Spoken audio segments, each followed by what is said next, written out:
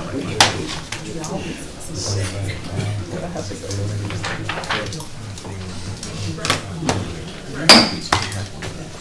morning, everyone. Good morning. We will call this work session to order, and thank you for being here this morning.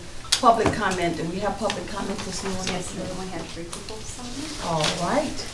We respect our citizens' rights to express their opinions. However, I intend to enforce our 3-minute rule this morning, so please be aware once you reach your 3 minutes, I will politely ask you to please wrap your sentence up and the floor will be taken back by me. Please avoid campaigning or personal attacks against personnel or officials, which should be handled in another forum other than the body of this such. Next, the first person on the list is Mr. Jack Baggett, and I believe Wanda Spires is with you. Mr. Jack Baggett, please come to the podium, please, and state your name again and your address. I thought I was third.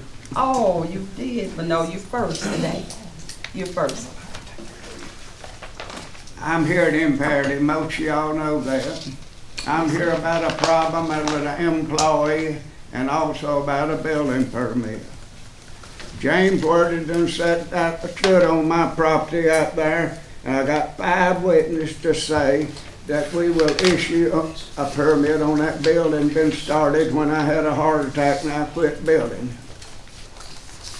And every time he told us we'd come up and get a permit. My son went up there to get a permit, and Warner verified this. There's 5 people sitting there. He did say he'd issue a permit. Raise your hand if he did. And then he turned around and said we had to get another site plan. Now that's 3 site plans. I fought this country against dictatorship, and I see it right here. All right, and then he said I had to hire a contractor. I'm licensed anywhere in the state of Georgia. That's a federal law. I'm a deaf veteran, and my son been a builder too. So we hired a contractor, and it cost us about $10,000. All right, he went down there and they sat down with him, and this contractor had to sign the foundation and all was okay. So we did that. I'm not here to cause trouble. I'm very hurt and disappointed. The man signed it. So my son ordered the pre-engineered steel buildings pre-approved. That building is sitting in that warehouse costing us money. Now if we bring that building up there and put it on the ground, the thieves will steal it. And it's sad that we live in the county. I've been here all my life. I've built buildings probably 50. And I've never had this kind of problem. And it makes me so upset that I can't say. I'm 84 years old. I'm legally a deaf veteran. And I fought against dictatorship. One starts something, the other follow it up. This ain't right. But what do you do when a man does what a paid employee does what he wants to with no control? If he don't have a reason, he makes up a reason. And I want this investigated. And I won't quit till it is. Thank you. Thank you so much, Mr. Baggett. We'll take this matter under advisement, and I will ask our county administrator and director. Biggest liar I ever seen. All right. Next, we have on the list is Mr. Wanda Spikes. Are you speaking? Spires. Is Wanda Spires coming forward? Spires. Okay. Please give us your name again and your address, Ms. Spires. Okay. Wanda Spires, 8570 Andy Mountain Court, Billerica, Georgia. Yes, ma'am. I'm here as a friend of the family, and we have been waiting over 2 weeks. The friend of the family of? Ma'am? Friend of the family of Mr. Baggett? Or? Mr. Baggett's family. Okay. They have been having problems trying to get this building up. They've ordered the building. Now they're having to pay rent to store the building. Mm-hmm. We've got a letter that was okayed the driveway 2001 where it was approved. We've got 5 buildings on that property, and now we can't do anything till the DOT approves it. And we've got a letter saying the driveway is approved. So all we need now is to get the DOT to approve the driveway so we can get a building permit, so they won't have to keep paying rent on a building that they've ordered. And the people are telling him if he don't get things together that they're not going to build the building. He's done paid them. So he's losing all the way around. And I appreciate y'all listening to me. Thank you. Thank you so much, Ms. Spires. We'll take this matter under advisement. And last but not least, we have Mr. Larry Pierce. Mr. Pierce, please come forward and state your address, and the subject matter today is good and bad. Is that your subject matter? Just give us your address again, please. Good morning, Madam Chair and fellow councilmen. Name's Larry Pierce, 4120 Van Sant Road, Douglasville, Georgia. Well, I put down good and bad because the good is I'm not talking about the corner. The bad is I want to speak with a forked tongue. I know we've all heard that growing up, but the forked tongue is actually to help you. I'm here to speak for the Board of Commissioners to understand what's going on number 4, which will be tomorrow night, okay?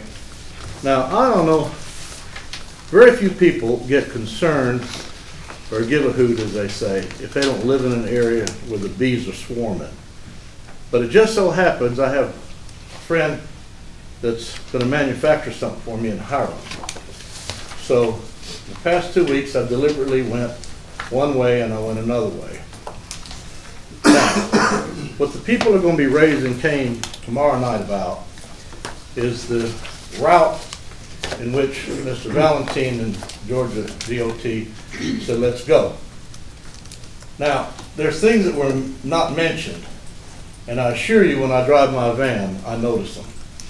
So if you go up here to Burnt Hickory, the road that goes parallel to the Greystone, cross over the tracks, go through the industrial intersection, go to the next one, you meander on out, cross the bridge, and you finally get to Brownsville Road.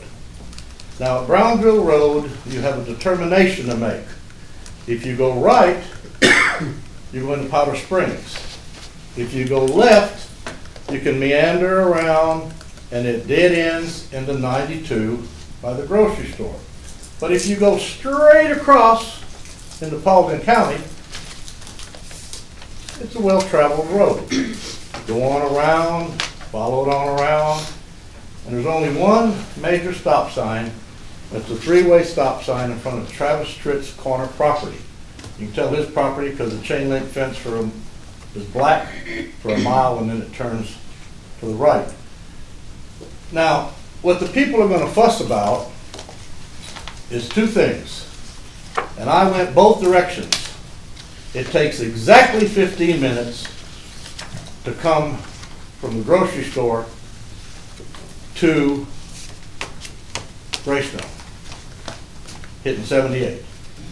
It takes about 20 minutes if you go Travis Tritt. It's a little longer, but you can go faster, and there's hardly any hills.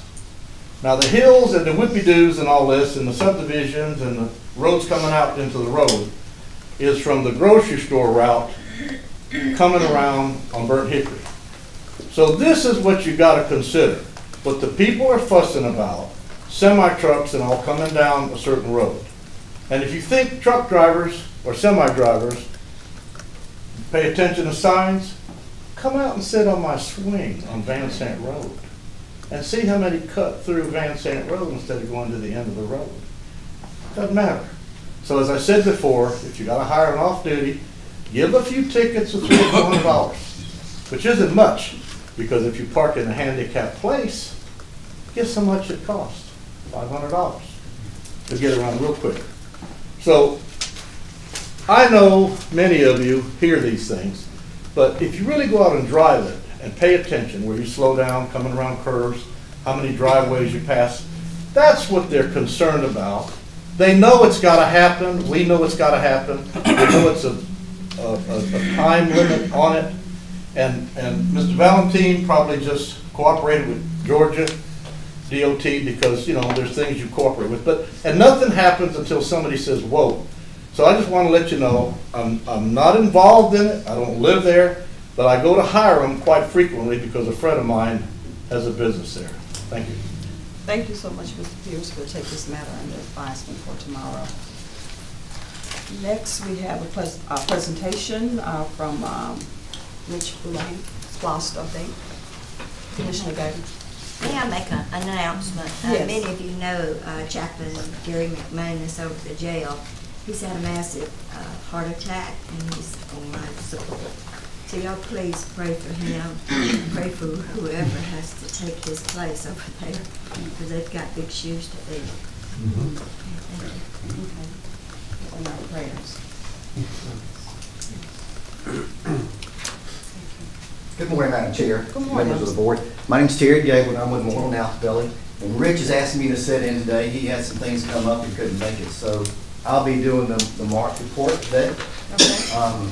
Hopefully I'll get through it. If I go too quick and you need to stop me and ask questions as we go through some of the projects, feel free to do that. So with that, I'll move forward. So this report is reporting on the January collection. You're not in the camera site. Go to the podium part. Yes. There you go. There you go. Very good, thank you. So this report is reporting on the January SPLOST collections and also the status of the projects through February. You've seen this same slide before. This is just reporting on the program cost for each department. Staying basically about the same, $31 million for fire, $17 million for parks and recs, and $30 million for transportation. The transportation is down because right now that's not the full budget for it, but we still have projects we still have funds that are in buckets. And once we get those assigned, you'll see that move up. Through February, we spent about $4.5 million total for the program, so it's going very well. You're going to see that pick up as we go into the close of the first SPLOST year. We've got some invoices that'll still come in, so that cost will go up. The next three slides are just kind of an overview for each program. For fire, we're about $500,000. We're expecting that to go up towards the end of March. The chief still has some fire trucks that I think that are in, but we're still waiting on the invoices. Transportation, about $2.9 million. The majority of that was the resurfacing for 2017. And then with parks and recs at about $150,000. So it's kind of stayed the same, and we'll expect that to go up just a little bit too. As far as the collections for January is about $1.9 million. We were expecting that to go down some, obviously from December for sure. And the average is about $1.978 million for the first 10 months, which is pretty good for the program. Hopefully as we move into 2018, it'll continue to pick up a little bit. But right now, it's really looking pretty good. This is just a graphic of the same information. You can see with December jumped out pretty good, and then of course we fell back with January, which wouldn't not be unexpected. So there was about a 22% change from December to January. The total for April to January was about 19.5 million. The 10-month, compare that to the 10-month projection was about 19.9 million. So you got about a $41,000 shortfall, which isn't that bad. As we move into 2018, hopefully that'll stabilize and if anything pick up. Bond service and payment obligations. We're about to make the bigger payment for 2017, which will bring it up to 9.9 million for the 2017 payment. And as we'll move into the SPLOST year 2018. So now I'll go into some of the project updates. The radio system, I was in a meeting, I think March 8th, with the chief and the city.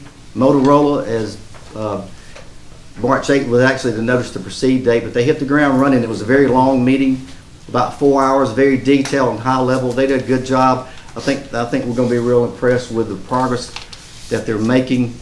They went through in detail about the equipment, how it was all going to be laid out, the towers, locations, the civil sites, and what they were going to be doing for each one. So we should be seeing some progress with Motorola pretty quick. We've got an October 19th completion date on it today. So the ambulance, the chief bought one ambulance in 2017. It's in and should be in service. If it's not, it will be very soon. Both fire trucks, the pumper truck and the ladder truck, are in. I think the pumper truck is still in winder and with some minor touches, I think, on the paint. But the ladder truck hopefully is be in display hopefully this month. Station 3 renovations, that's the one we bid out and the bids came in high. We have recently met with the review committee, met with the architect. We're doing some value engineering on the plans. We hope to bring the cost down some. We looked at the specs and we've tried to improve any confusion we think may have been in the specs for the bidders, and we're going to put that back out on the street hopefully very soon. And if we need to, we'll probably end up having to increase the budget, but we plan on moving forward with that very soon. Fire station signage is basically complete. Some of it's still in fabrication, but Scott tells me it's pretty much complete. And with that, we'll move into transportation. The 2017 resurfacing program is basically done. They finished up the punch list first part of the year. So we'll be moving into the 2018 list. I think Miguel and his staff is working with the transportation committee to get that approved. We hope that'll be done soon because we do need to get that on the street as soon as we can. The street lights on Riverside is moving very well. They're over halfway. They're right at the Sweetwater Creek Bridge, I think. We show a March completion date on it. I don't think they're going to make that. But it's a long road. It's about 5.5 miles long. I don't expect, as far as I know, they haven't ran into any other issues. It's just a matter of them keeping pushing it and getting the cable set and the poles up. The Lee Road extension, as far as I know, is on schedule with a June completion date. I think Miguel has a meeting next week with them. Hopefully we'll get a little more detail on how that's going. Rock House Road traffic signal. That project, considering it started in basically the winter, has went very well. The roadway's complete. The roadway work's complete on it. They've got the poles up and the mast arms are up. They're pulling wire now for the cabinet, and we should see some signals head being hung hopefully by the end of or the first week of April. Once that's done, we'll get power on it and start the 30-day burn in April, and hopefully have that project done somewhere in May. Stewart Mill Road, we have finally gotten a draft agreement that Miguel's working on now with the Jacobs to move forward with the design on that project. We still got some things that we're going to need to get from them. I'm looking at probably about a May 1st notice to proceed. Hopefully we can, once we get that, Miguel gets the agreement done, we can get that to you for approval, review and approval. And we got an August 2019 completion date on it. If we can get the design, if we can get it started in May, the design should finish up towards the end of the year and get it under construction. Once right of way is purchased, and get it under construction first of 2019. So Bright Star and John West Road and Chapel Hill were both let contract with Southeast Engineering, and they're making good progress. Miguel and I met with them about 2 weeks ago for a kickoff meeting. They should have John West. They started on it first. They should have the plans completed around June for John West, and then around October for Chapel Hill. So both projects are moving well, and SEI is doing a good job on the design of it. And for John West, we're showing an August completion date of next year, which should be about on track, considering with right-of-way purchases and finalizing the design on it. Sweetwater Church Road, we're still working. Miguel's working pretty much one-on-one with Paulding County. You know, they had to go back and Miguel, I think, said now Paulding County's back trying to do some revisions on the plans to try to minimize the impact for the two parcels that we were having some problems with. So it's finally moving forward. I think Miguel thinks that's going to start moving forward once we get those plans completed, and Miguel and his staff can get the signal design. Hopefully we can get that project on the street, and we've shown a January completion date, and hopefully we can still meet that. There's Chapel Hill Road intersection, which I said hopefully the design will be wrapping up around first of the fall, September, October there. Lithia Springs, these next three are the sidewalk projects. We're going to put those out for bid this week. They'll be advertised. You know, that's the one we went back, we bid it out, didn't get any proposals on it, and we went out and did some evaluations on the sites. Felt like it was a little bit much. Each site had some drainage work that was going to need to be designed, and so we felt like we wasn't really going to be able to approach that job without plans. So we're going to put it back out on the street for design services, and they'll be advertised this week. Going through that process, we did make some good contacts with some local vendors, and we're going to make sure that those folks are contacted when we do get it out on the street. So I feel pretty comfortable that we'll get some proposals on this one when it comes back. Equipment-wise, Miguel's pretty much got the equipment he's got for 2017. I think he's waiting on a couple of pickups, and he'll be set for 2017. We'll move into Gary's Parks and Recs. Boundary Waters restroom. That project's moving along very well. Carter and Watkins is designing it. It's about 90% complete, so we're going to be very close to letting that project, the concession stand, out for construction very soon. And that project's partnered up with the soccer field lights. Once we get the concession stand bid out, we'll have a little bit better idea on our budget. This is the one that, between the soccer field light, the bids we got for it, and the concession stand, we feel like we're going to be within budget. It's going to be close, but we did want to get it out to bid to make sure we wouldn't get caught with any surprises. Deer Lick Park tennis courts. We took bids, proposals on that last week for design services. We did get 2 proposals this time, so those will be reviewed, evaluated, and reviewed. We'll have those to you for hopefully approval next month.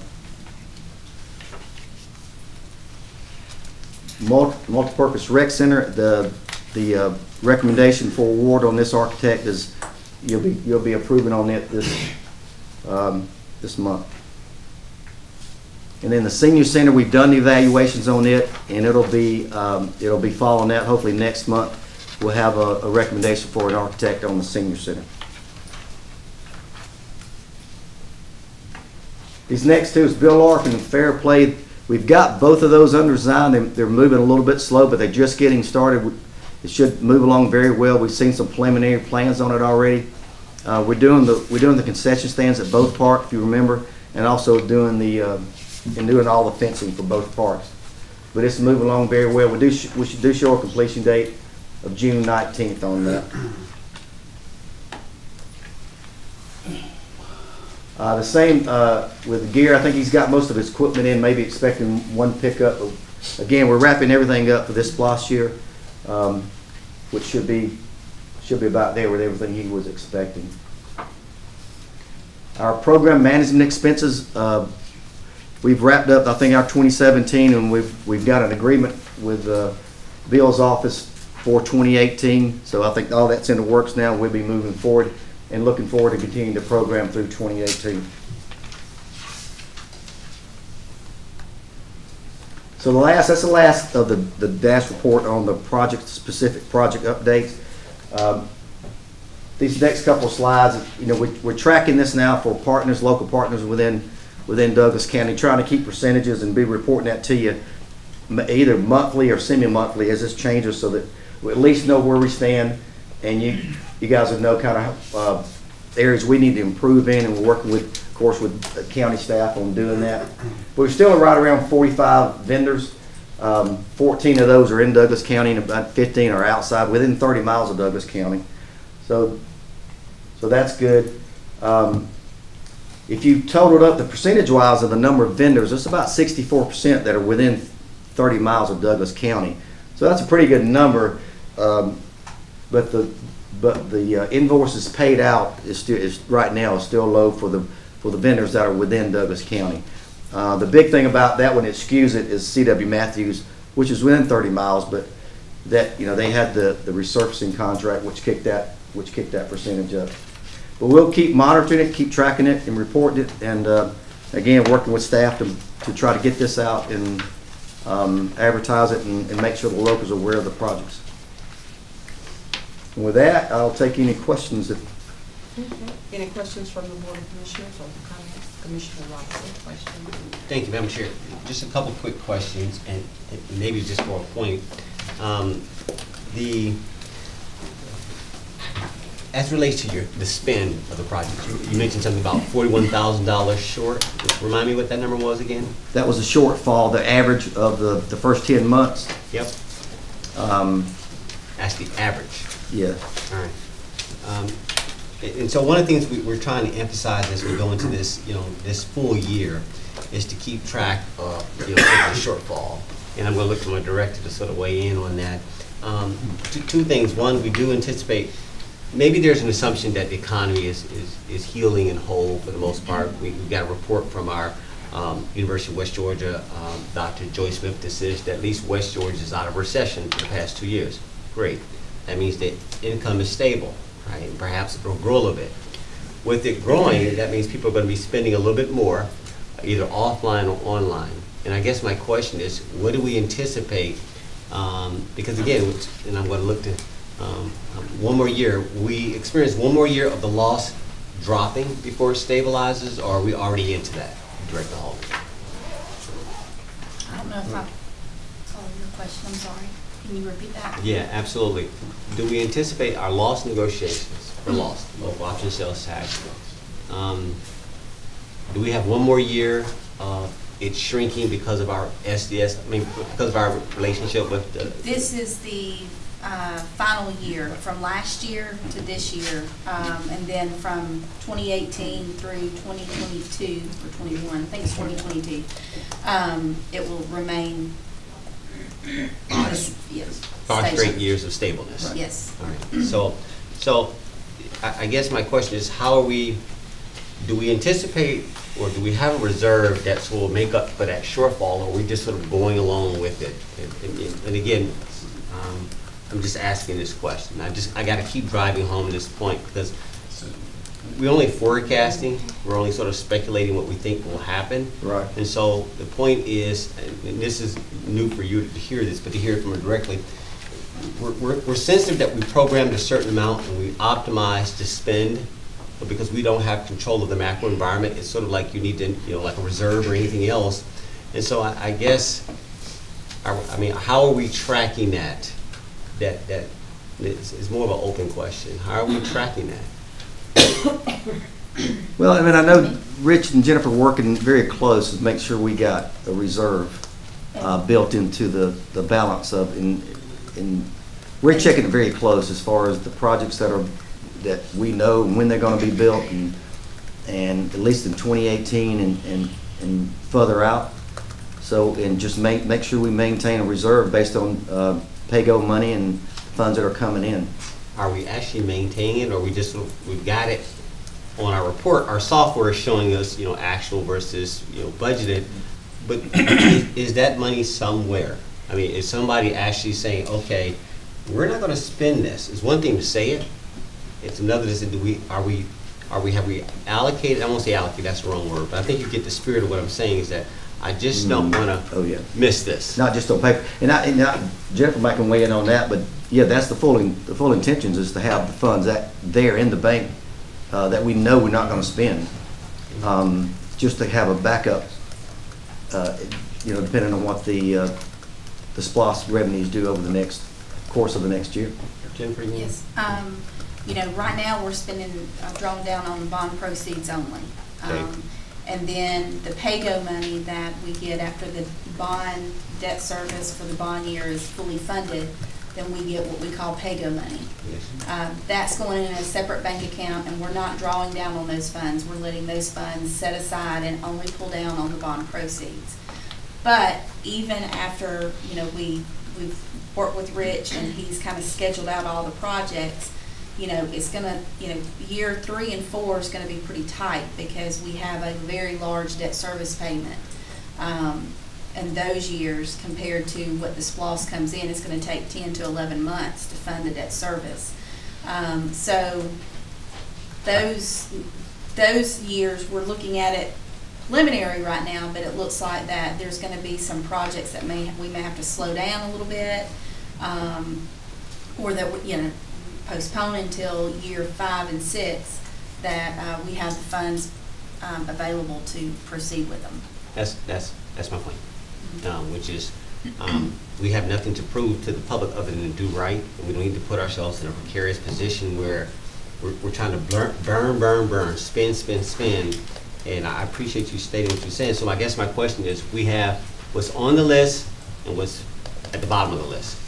And I guess the last time we were here, and this is more of a question, which was, do you have the capacity within your software to show us that these are green projects, they're absolutely good to go? Then there's those yellow projects that are sort of at the top of the bottom of the list, and at the top of the bottom of the list, sort of in between, and we know things that are red that we're just not going to get to. Is there a way that we can begin to, we're having this conversation 2 years before, years 4, 3 and 4, when we said we know it's going, 4 and 5 when we said it was going to be tight. How are you going to track that? And versus how do you show that you actually know what project's going to get sacrificed? Because then we as elected officials can set expectations of the public and within ourselves. It says, this might not make it, guys. I know we said we wanted to go do this, but the reality is that you can't blow the butt. You just can't spend to just be spending just to prove something. And I think the spirit of the SPLOS was to do improvements, do operations in such a way to sort of, move things along. But I'm probably more conservative in this area, and I'll leave that as my last question. Can somebody answer how do we? Well, I think the last couple of meetings we've had, and we had one big budget meeting about the SPLOS, which I know Jennifer's been involved in that too.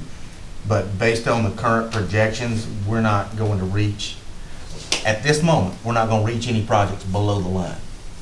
Below the line where we thought, okay, here's the line. These are possible projects that we can get to if revenues come in more than expected. So right now, we're not going to be able to reach anything below the line. Okay. Currently. Now, that doesn't mean that, based on revenues and based on some of these projects coming in under budget, hopefully, that couldn't change. Exactly. And it depends on each category, too. Each category is figured separately. And it also means that even the ones above the line, maybe if they were originally programmed to start in year 3, we may have to bump that to year 4 or year 5 because of the cash flow. Right. And they'll still be done in order. They just may be pushed back a year or so, depending on cash flow. Right. That's all we're trying to do is have the conversation, so it's not a shock at the end, and just for our peers, so that we know that certain things that are on there that we might have had certain constituents or a base of people that were expecting something, but we've got to be honest and real about where things stand. So that's all I wanted to bring out, Madam Chair. I'm going to yield. Okay. That's it. Thank you, Commissioner Mulcair. Yeah, thank you. It's all about, staying within your means and working to your projections and within your priorities. Having said that, Douglas County has been fortunate in having some very significant investments in our county, i.e. several very large data centers, which will generate tax revenues. Is it implausible to think that the income, tax revenue, non-residential tax revenue coming from these data centers will enable us to complete everything that's above the line, in other words, already prioritized, and possibly some things below the line. I'll ask you to look at the crystal ball, Jennifer. I appreciate that. But let's not ignore the fact that we've had some significant investments in our county. So is that going to give us some leeway? It could. That we're not counting on right this minute? Absolutely. It's definitely an additional funding source that is going to be coming down the pipeline as early as 2020. I think that we would see the major hit to the digest. Okay, and we're not projecting anything of that sort right now. It's premature. Correct. Yeah. Yes. I yield back. Yeah. Commissioner. Yes. Just a couple, the sidewalk projects. Mhm. Can you speak to that once more to make sure I kind of heard what you said about what we are? Because I think you went back out to bid, from understanding what you stated. It's going to cost us a little bit more based on some drainage issues and some other things that you guys are kind of encountering. Yeah. So when we first put it out, Right. you know, we didn't get any bidders on it, and then we went out and done in-house. We've done some field evaluations, just look at it to make sure that we couldn't take sections of it and possibly go straight, just bid out for construction. Understood. And we talked to some local vendors, but once we got to look at them in more detail, all of them had some sort of design work that was going to be needed.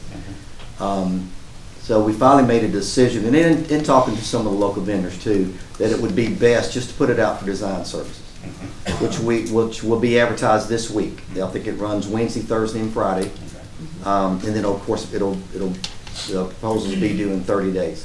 So that's the goal right now, is to put it back out on the street. And I think I've had enough conversations, and Miguel has too, with some of the local vendors, and I feel pretty sure we're going to get the proposals we were looking for the first time.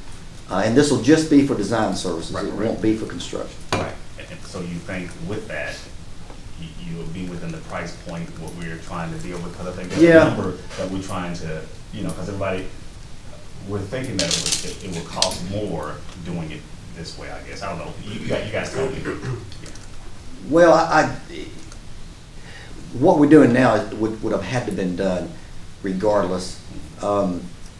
I think we were thinking if we could have picked out some sections maybe that didn't have to have the curb, and gutter and the drainage, that you probably could have got a little lower cost on those, and possibly have picked up some smaller contractors, construction contractors.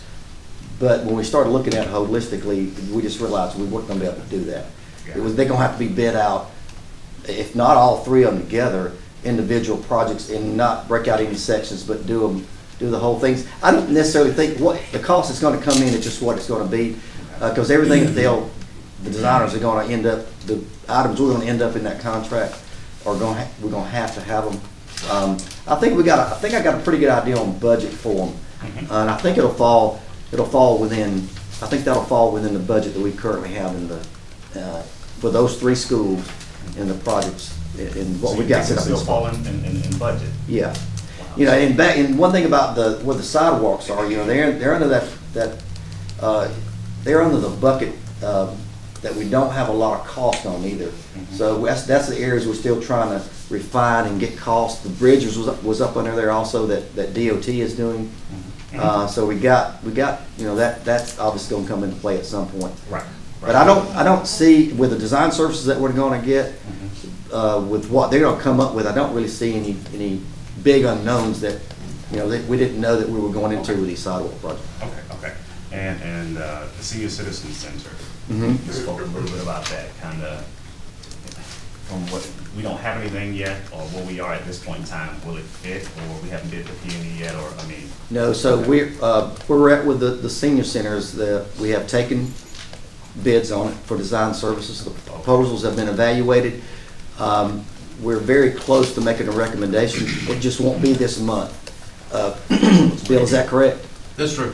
We hope to have a recommendation made at the next commission meeting. Got it. Ready for the next commission. And what you can share with us, I mean, with as little you can share, it looks promising, or is it? Yes. We should be overly concerned. No, we're fine. Oh, Yeah. we're fine. Okay. Yeah. Well, no, with the cost of the A&E, the architecture and engineering. Right. And we don't have anything yet on the construction. Right. This is just to design and engineer. But if that part of it is in line, It is. then everything else probably will be somewhat placed to be made to go in line, I guess. Oh yeah. So, Yeah. okay, all right. Thank you again, and I must say, continued job well done. I mean, and thanks for these updates. I think these are really great. And how's our program community manager? You know, I guess we'll hear from him later on. I guess, Madam Chair, or something. Okay, all right. Okay, I yield back. Commissioner Carter? Yes, under fire and EMS, the radio system has come in way under budget. Mhm. So there's extra money there to apply to the Station 3 fire station, I would hope. Well, I'll let Bill answer that, but I think those funds, because of the nature of the factors that brought there were some savings in it. I think that money's going to be held because we're not really sure as we move through this radio system. Bill, is that correct? That we may not, all of them may not come to fruition. So I don't think that money, we're going to be able to allow that money But to. some of it probably could be used because, what, $500,000 or better savings on the, And And there's some other money in renovations too. They just had a set amount of $2 million for renovation. So as soon as we get the final price on Station 3, then we'll make a recommendation, or we'll come to the Fire and EMS committee and then back to the board with a recommendation whether it's funds to come. and I understand there's a lot more renovation needed there because it is the oldest one, I think, in the county, so, anyway. So, but, based on our original estimate, and it's going to be higher than that in the estimate that we first looked at.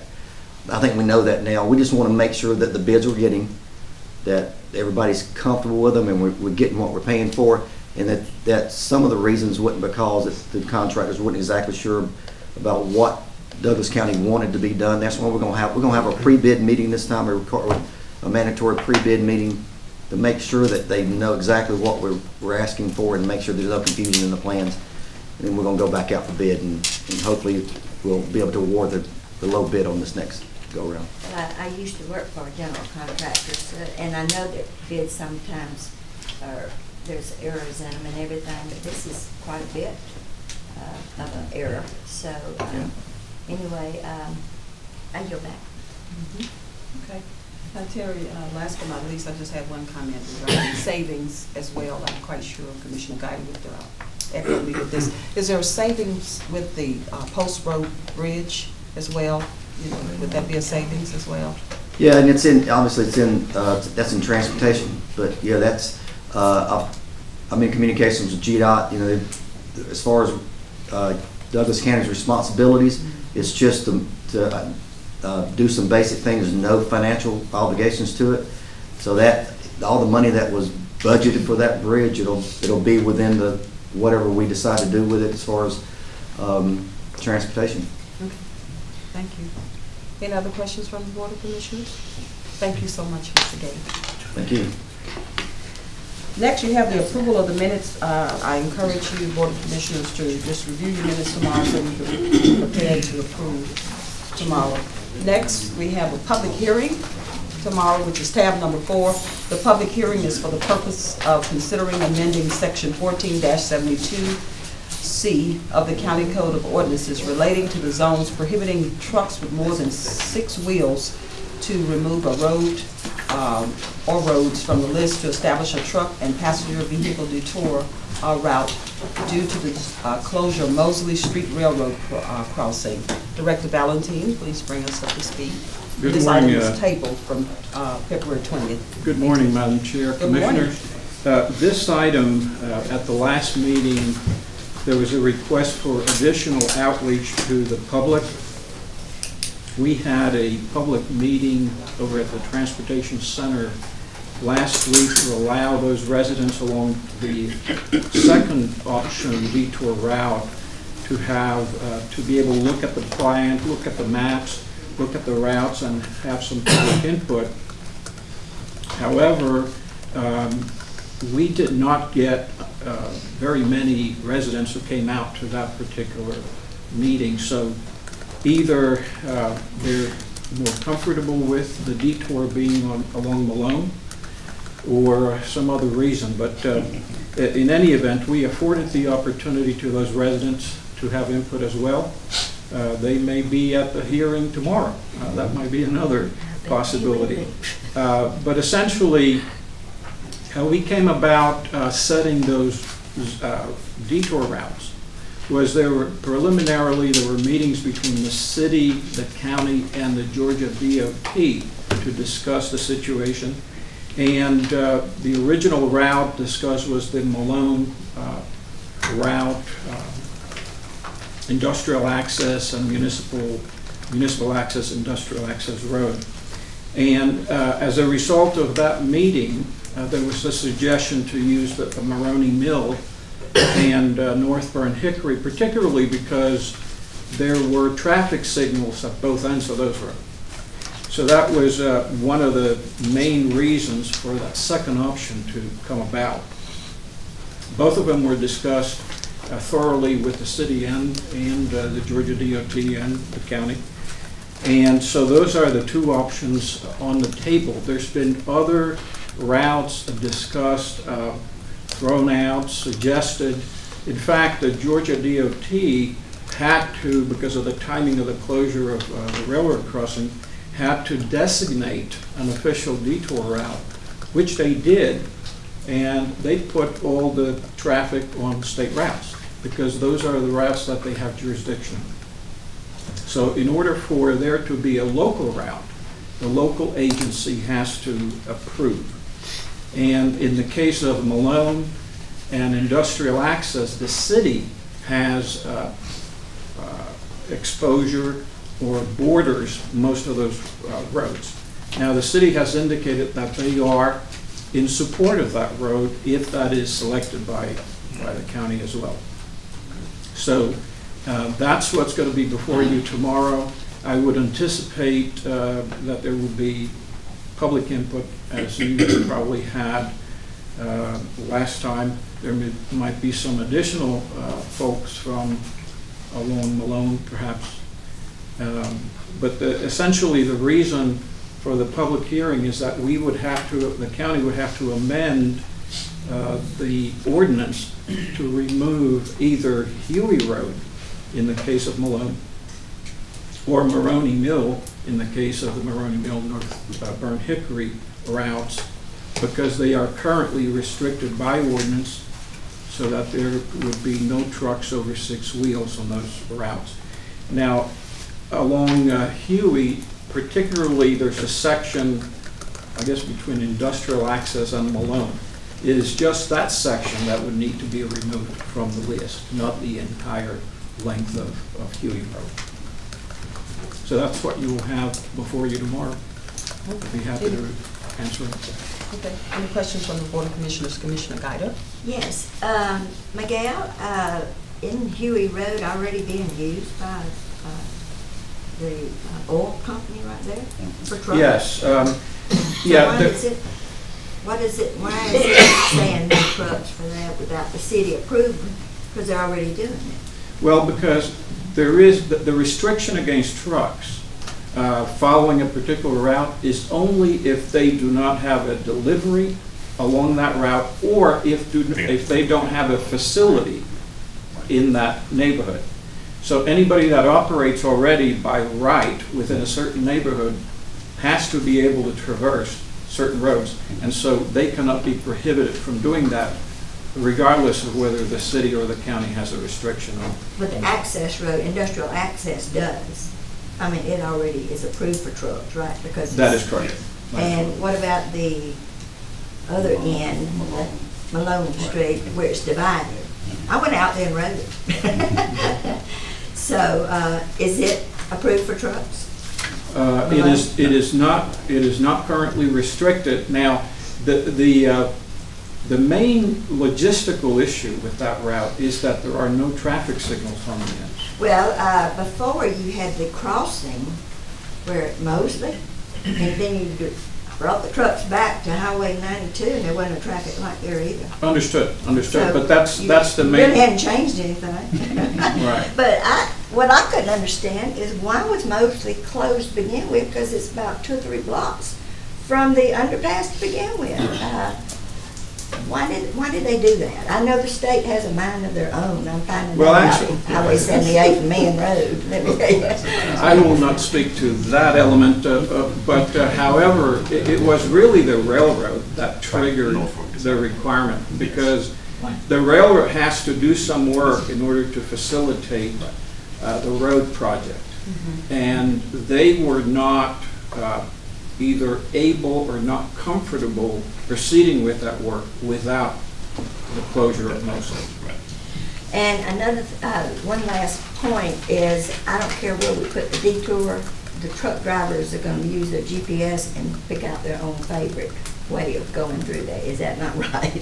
Because if they can get to their destination, they're gonna use the best route for them. Well, and Commissioner, to your point, generally, the detour route wants to be as short as possible and as close to the closure as possible. I understand that. But like Lee Road, when you come down Lee Road into Lithia Springs and go across the railroad track, is that a state road? Brownsville, Lithia, whatever. It goes to Brownsville Road up there. I don't know that that is a state route, but that would be a longer route, longer option. Well, I know it, but it's a more direct too.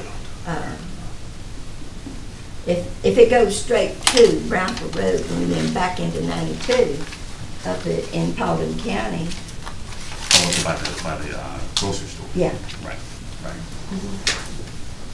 I mean, Well, I just see GPS using routes like that.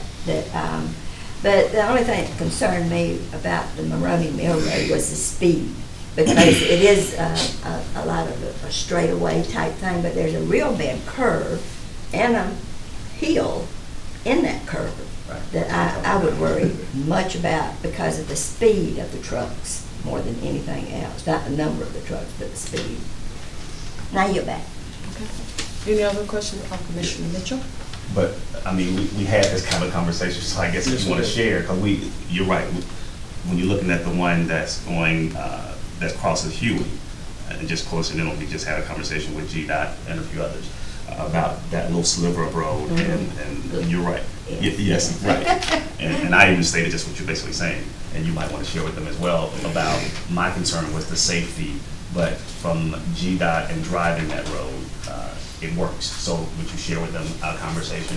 Yeah, Miguel? Essentially, as part of the early discussions, GDOT, once the options were set, GDOT took some equipment, heavy equipment, tractor trailer out there and rode both of those routes, and they indicated that their preferred route was the Maroney Mill, Northburn Hickory, because it was signalized at both ends and more direct. However, that they could also use the other route if necessary. So both options are available. Let's just be real cautious, because we got a public hearing tomorrow about being committal. Oh, This meeting is just to announce you have a public hearing tomorrow. Right. Before we work it out before the public. Right. Be careful. And we're not working it out, though. We're just having conversation, because I know we had a conversation about the various, and that's why I proposed to look at both detours versus that one. And you'll probably have a few people come out asking for and or against it. I just expect it, but a decision will have to be made, as I stated last time around, as to which route we would take. But the good part is either one worked. Now, Miguel, did we ever, and I know I asked this question before, did we ever get GDOT to buy into both, if it ended up being both? I think they just prefer to be responsible in the end 2 years later, if it takes that long, to be responsible for kind of putting back, making us good or whole with just one. Am I correct? Commissioner, to your point, GDOT has, as a result of pretty substantial, extensive discussions, agreed to remedy any damage to the road. Mm-hmm. However, they certainly would like to keep that as short a section as possible, because it is on their exposure. So They've indicated they're going to go, they've gone out there and taken some core samples of the pavement, and they will be responsible for any repairs during the use of that route by trucks. And then upon completion, they'll overlay the whole road. So they indicated they would not be agreeable to both routes being used, but they would, either one that was selected, they would be responsible for repairs. And whichever route becomes the detour route, they will be responsible, and it'll be notified, whether it's via GPS and any other means of truckers, which we can't control kind of what you guys do or don't do. They gonna do what they want to do. Right, that'll be on them, but at least we're gonna do everything in our books to include GDOT and everybody else to kind of notify these guys, meaning truckers, as to this is the detour route to take, and this is what you're exposed to. And I guess from a law enforcement perspective, I guess then we will have to deal with our law enforcement to assure that they do things by the books. So, but I think the good part is either one will work, and I guess by tomorrow we'll make a decision as to which one that it will be. But we had lots of conversations about this. So, and Miguel, thank you for all your hard work in trying to help figure this out, and hopefully the community will show up and ask questions, and we'll decide on what that is tomorrow. So I yield back. Okay. Any other questions from the board? Thank you so much, Director Valentini. Next tab, number 5 on our resolutions, we have a resolution to rename the Douglas County Fire and EMS Department Training Complex in memory of L. Wayne Arrington, the founding chief of the Douglas County Fire Department. Chief Spencer? He's actually in court. Sorry about that. Deputy Chief. Yep. What we're asking is to rename our training complex on Wortham Road in name of our founding chief. And would ask the Board of Commissioners to approve that. Okay. Any questions from the Board of Commissioners? Commissioner Mulk here. Give us a thumbnail sketch of what's involved with renaming, or what signs we're going to be changing. We're going to do working with some local companies to try to get a sign donated, and we have a sign out front that says the Douglas County Fire Department Training Complex. We'd like to swap that sign out and then possibly put one up on the tower. But we're working with a couple of companies now. The sign out front's the one on the fence, the one and then on there's one on the roadway on Cedar Mountain. All right. But we'd like to put something special up on the side of the complex that you can see from Wortham Road. All right, thank you. Any other questions from the Board of Commissioners? Thank you. Thank y'all. All right. Tab number 6, resolution to amend the 2018 budget for 2017 rollover encumbrances, grants, and projects. Director Hallman? Yes, Good morning. good morning. This is my annual housekeeping adjustment that I come before the board every year after we close the prior fiscal year. We closed out to 2017, and any open purchase orders that were valid, that were maybe the purchase order was done in 2017, but the item of the service was not provided until the 2018. Then we roll over that purchase order so that it does not affect the department's current 2018 budget, because they may have had the funds in their 2017 budget. Also, we had some grants that, because the state fiscal year and the federal fiscal year is different than our fiscal year, we had some grants that were approved later in the year, and so that's revenue coming in and expenditures going out, so we just roll that over as well into the 2018 budget. So this is primarily just or not primarily, it is a housekeeping adjustment to adjust the 2018 budget for all the departments affected. Okay. Any questions from the Board of Commissioners? Commissioner Geiger? Could we get a list of these? Sure. Oh, is it? Yeah, She yeah, says it it's is in the attached. I'm yes. sorry, I didn't It's by see it. line item, it's not by purchase order, just because of the way our system does it, it's by line item, but you can see, but the largest one that you'll, that makes up a lot of this total is the Bleakley building. The money that we had left over to redo the Bleakley building gets rolled over into the next year. That was the majority of it, but you had some smaller purchase orders you know, that range from $1,000, you know, all the way up to, you know, 10,000 or whatever, but the list is attached. Okay. By line I'm sorry. item. That's I okay. couldn't see this That's weekend. fine. Any other questions from the board? Thank you. County Administrator, do you have any business today? Yes, ma'am. There's one item that, if the board sees fit, that we need to add. So Miss Anita Granger was notified last Friday of an $11,000 grant from the CJCC for DUI and drug court. We couldn't put it on the next agenda because it has to be signed and returned to the CJC no later than March 30th, 2018. So we'd like to add this to the agenda. Jennifer has all that information. It will go under the regular agenda. It will be new business. But Ms. Granger is here if y'all have any questions on the grant. Okay, Ms. Granger, could you please come forward? I will. Good morning.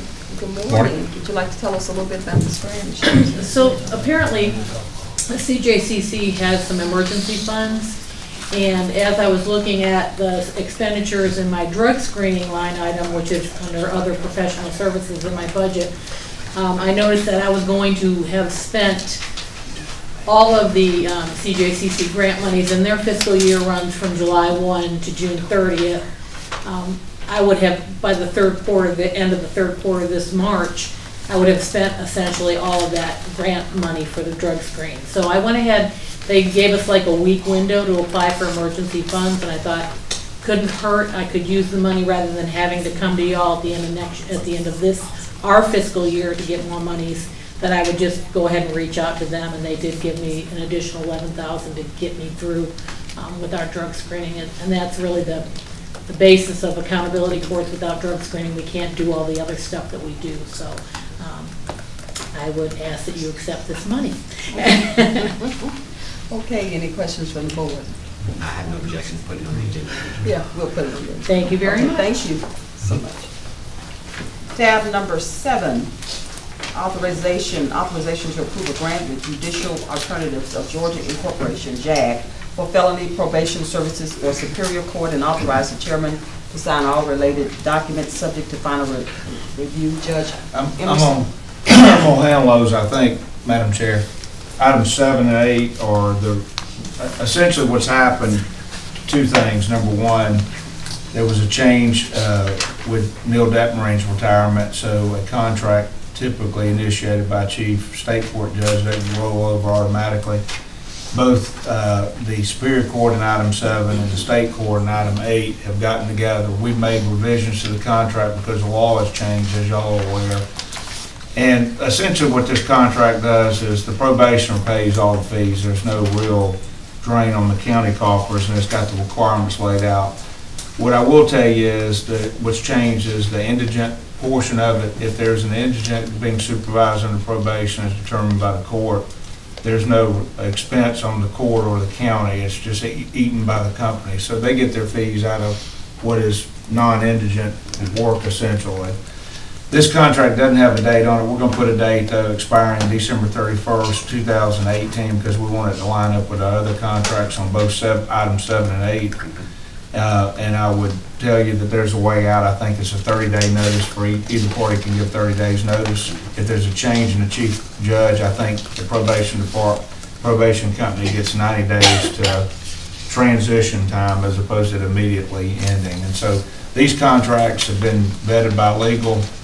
Both judges have vetted them, and we've also reached out to our counterparts in other counties because of the changes in law to ensure that we're compliant with the law. So these are updates.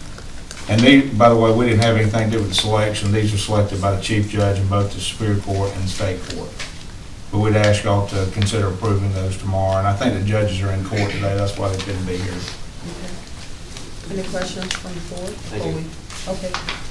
Vice Chair Robinson. Thank you, Madam Chair. And again, we can.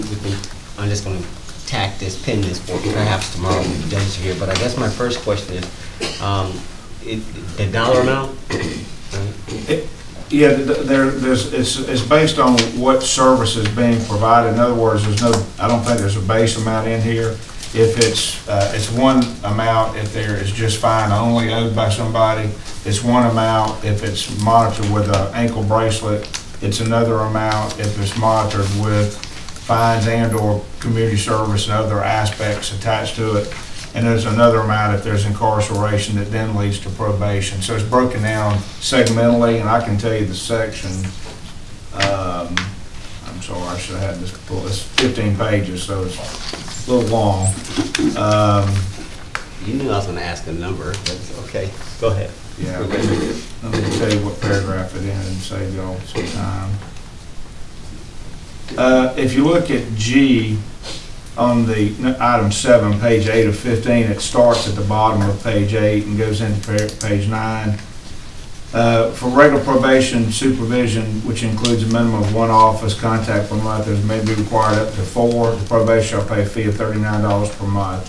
For intensive probation supervision, which includes a minimum of 1 office contact per week and 4 office contacts each month, probationers shall pay a fee of $50 per month. JAG shall collect such probation fee for each month of probation under probation, and then there's an accounting and remittance back to the court. One more supervision fee is defined as the date the probation is placed on probation. There's some other breakdown fees. There's some people that only have to pay a fine, and they pay it over time, and that number is $39 per month. There's some services with the GPS tracking device, and they've got a rate breakdown on page 8 of that. And I think those fees are consistent in both contracts, 7 and 8, because they basically mirror each other. One's for felony probation, the other one's for misdemeanor. Okay. And I'll close with this last question. This was 2-3 years ago. There was conversations and there was an action taken by the Board of Commissioners whereby we were subsidizing basically the probation. And I want to know, is that a provision in this contract? I know we were looking at a lot of conversations. Do we bring it in-house? Do we keep it outsourced, etc.? I know we've had a transition, so this is a fair question that says, are we still required to have to, do we anticipate subsidizing any shortfalls in this, or do we reset this one? No, sir, we do not. There's no subsidizing on this. This is a new, I say new, they were our probation team last year. I think there were some issues with the previous company, which we did have to subsidize those. But no, with this company, we are not. Okay. All right, so if I looked in the budget for last year, since they were there last year, that means they were whole. We didn't have to put up anything. They ate their. Well, last year was a little bit of both. So the contract with the new one didn't come in with JAG, I think is the name of it. It didn't come in until maybe March or so, something like that. I'd have to look back to be sure. I'm just going by memory. But Sentinel was in. They were our probation team before that. Okay, and then the last question is, who's responsible for evaluation program? Like, for example, the jail is self-contained, right? We understand how to perhaps evaluate that. You hear from citizens who say that, these guys treat us wrong. Even though they're on probation, they still have a certain degree of expectation. And I guess my question is, who evaluates them that actually, are they just collecting checks, just collecting fines? What value are they bringing back to sort of, remember we had this conversation with them, do we get into programming, all these things, are you just sort of people check in and they get their fines and fees, or who evaluates it? Is it the judge, is it somebody at the state? I'm just asking that, and we can bring it up tomorrow, I don't have to belabor this point. I think ultimately it's the judge, because the judge is the one entering the judge oversees all probation through the department, whoever it is contracting for the service. I think your question is a little deeper. For probationers having a problem, how do they report that? Well, they can probably report it to the state, or they can report it to the sheriff's department. If it's a crime, they can report it to the judge, theoretically. I've been on both sides of this. I've actually sued a probation department, not one that was in Douglas County. But there's means to get remedies. Okay. And there's a complaint process. There is a process and so forth. And so, and again, I'm not trying to get into the judge's authority. It was just more of a, just want to make sure, because we do get questions all the time. Right. People's experiences with dealing with government, because they see government as one whole thing. All right, I yield back, Madam Chair. Okay. Any other questions? Thank you so much. We'll move on to tab number 9. Tab number 9 is authorization to submit the 2019 grant application for family treatment court. Is Jenny McDade here? Is McDade?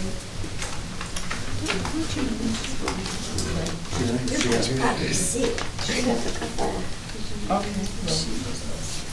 We'll move on and mark it and update. Tab number 10, authorization to submit an application for the fiscal year juvenile justice incentive grant in the amount of $160,000 and authorize the chairman to sign all related documents and no match required. And that's Jenny McDade as well, so she's not here. We'll follow up with her.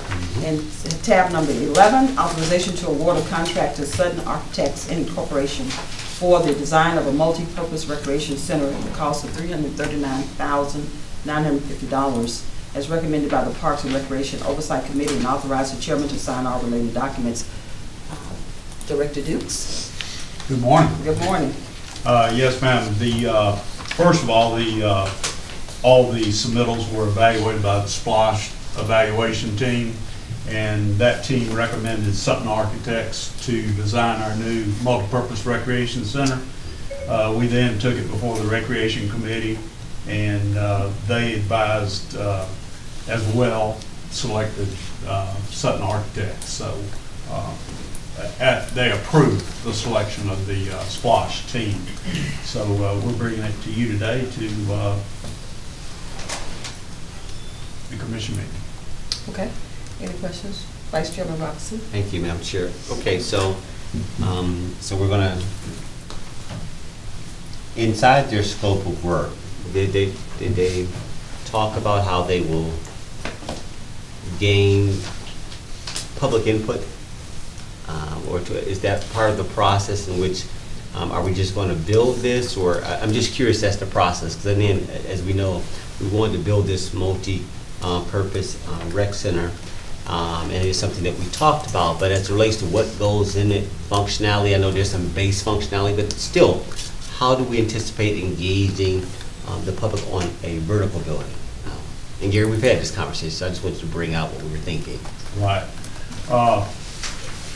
They show a lot of working with the department, working with the recreation department, with the director and the employees of the recreation department. Okay. They also will have public input as far as what the public would like to see in the design.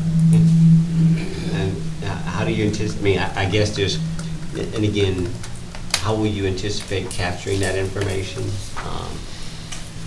We could do it in a number of ways. Public meetings, surveys, putting surveys out, putting information, responding information on our website, in the county website. Yep. Those are several ways we could do it. And again, they're there for design. I'm just curious, how was that part of the scope of work, which was to engage the community, or whether that's going to fall on the shoulders of the Parks and Rec group to supplement their formal professional service efforts? I mean, I don't have a preference one way or another. I'm just trying to understand the process. It was not in the scope of work. Okay. All right. So that falls on us to a certain extent. Okay. You said the cost was roughly 300, a little less than 400,000, 380. Okay. Correct.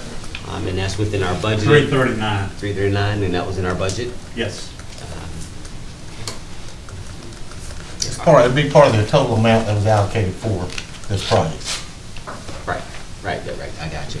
And I guess the final question is how long do they anticipate this process will take?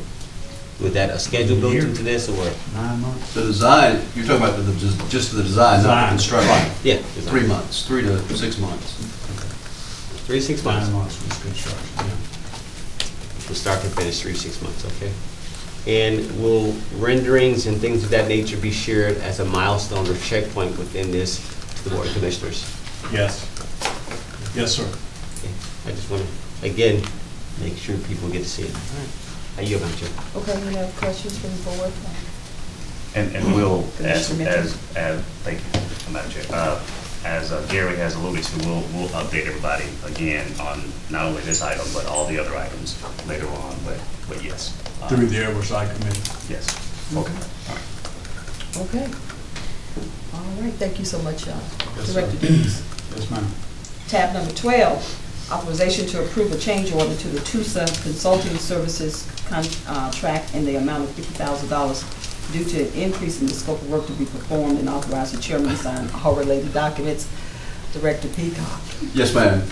On May 1st of 2017, we signed the consulting contract with TUSA to provide us all the consulting services that were necessary to plan and implement the new radio system for Douglas County. The original cost proposal that TUSA submitted to us included a cost for a 5-site RF tower configuration. After we actually had Motorola design the plan, that increased to a total of 9 sites. So an increase from 5 to 9. So TUSA is asking that we provide some additional funding for them to do all of the testing and making sure that the tower sites are appropriate. There's also an amount of money involved for the inter-subsystem interface. The original contract only called for 1 or 2 inter-subsystem interfaces, but because of the way that we've designed the system and the desire to have it interoperable with multiple other vendors, that's increased to 5. We're going to be connected with Cobb County, Fulton County, the Metro Atlanta Urban Area Security Initiative, the Western Area Regional Radio System, and the City of Atlanta.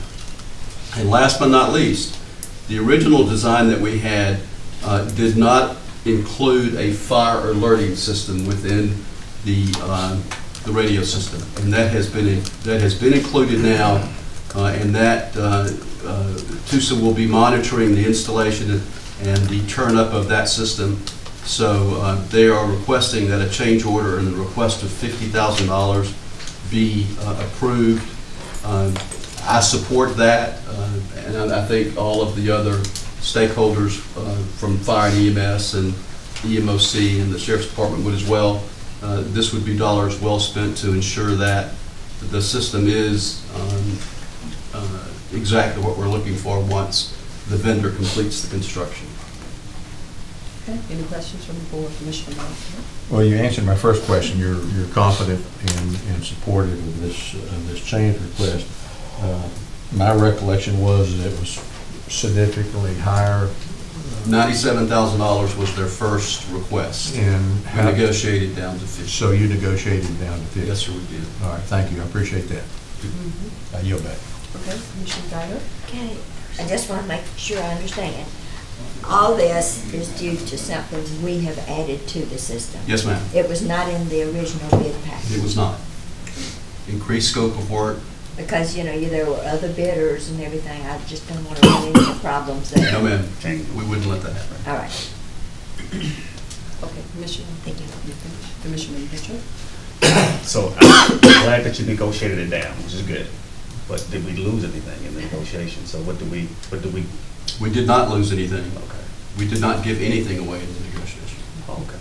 You just kind of had them in the headlock and just. I did. Okay. I originally said we would not pay anything. Okay. Got it. Okay. Tough negotiator. I'll leave it at that. Okay. Any other questions? Thank you, Director Peacock. Tab number 13, authorization to approve contract with Terminus to serve as municipal advisor for Douglas County and authorize the chairman to sign all related documents. Director Holman? Yes. We are asking permission or approval to engage Terminus Services on a retainer contract. It would be $4,000 per month for duties mentioned in the contract, like the preparation of financial feasibility analysis on any new projects we have, any advice on overall rating strategies, any advice on any of our overall financial controls, any advice or projects needed regarding any new projects, and they would have about 14 different things that they will provide. We have used them, of course, as you know, for our SPLOST, when we went for the SPLOST bond issue. And in speaking with them, it's just more effective and efficient for us to pay on a retainer than on a per project basis. It's more expensive on a per project. And we did have history of that. We had used, it wasn't Terminus, it was another firm with the Foxhall analysis. We had 2 analysis, and you're looking at a project to that capacity of running anywhere between $20,000 to $25,000 per project. We're getting them on retainer regardless of however many projects we want them to look at, or we need their advice or outside consulting expertise on, it would be included in that retainer. And speaking with Madam Chair, one of the special projects that, if this is approved, that we would like for them to look at is to do a complete and thorough review of all of our tax abatements, the assistance with the Master Capital Improvement Plan, and any updates to the financial model that we have. Regarding the tax abatements, as you know, with GASB, we've been required to report it in the financial statements, but it's been more of a higher level review where I think what Madam Chair and Vice Chair talked about in the Finance Committee would be have them get down in the weeds, work with our Development Authority, work with the Appraisal Department and the Tax Commissioner's Department, as well as my department, because it would help us with fulfilling our GASB requirements, to make sure that the abatements are being followed through with the rules when the abatements was given, make sure there's no money that's been left out on the table, and stuff like that. But this was just be one example of a project that we would have them do. So this is what we're asking. Any questions from the board? Commissioner Mulkey? Yeah, let me ask a question on potential use here. And first of all, I was pleased with their work on our financial forecasting processes, as well as oversight and instrument panel, whatever you want to call it. But potential for possible future public-private initiatives. Let's just say solar power. In the county partnering with Georgia Power and North Greystone for a solar power generation farm.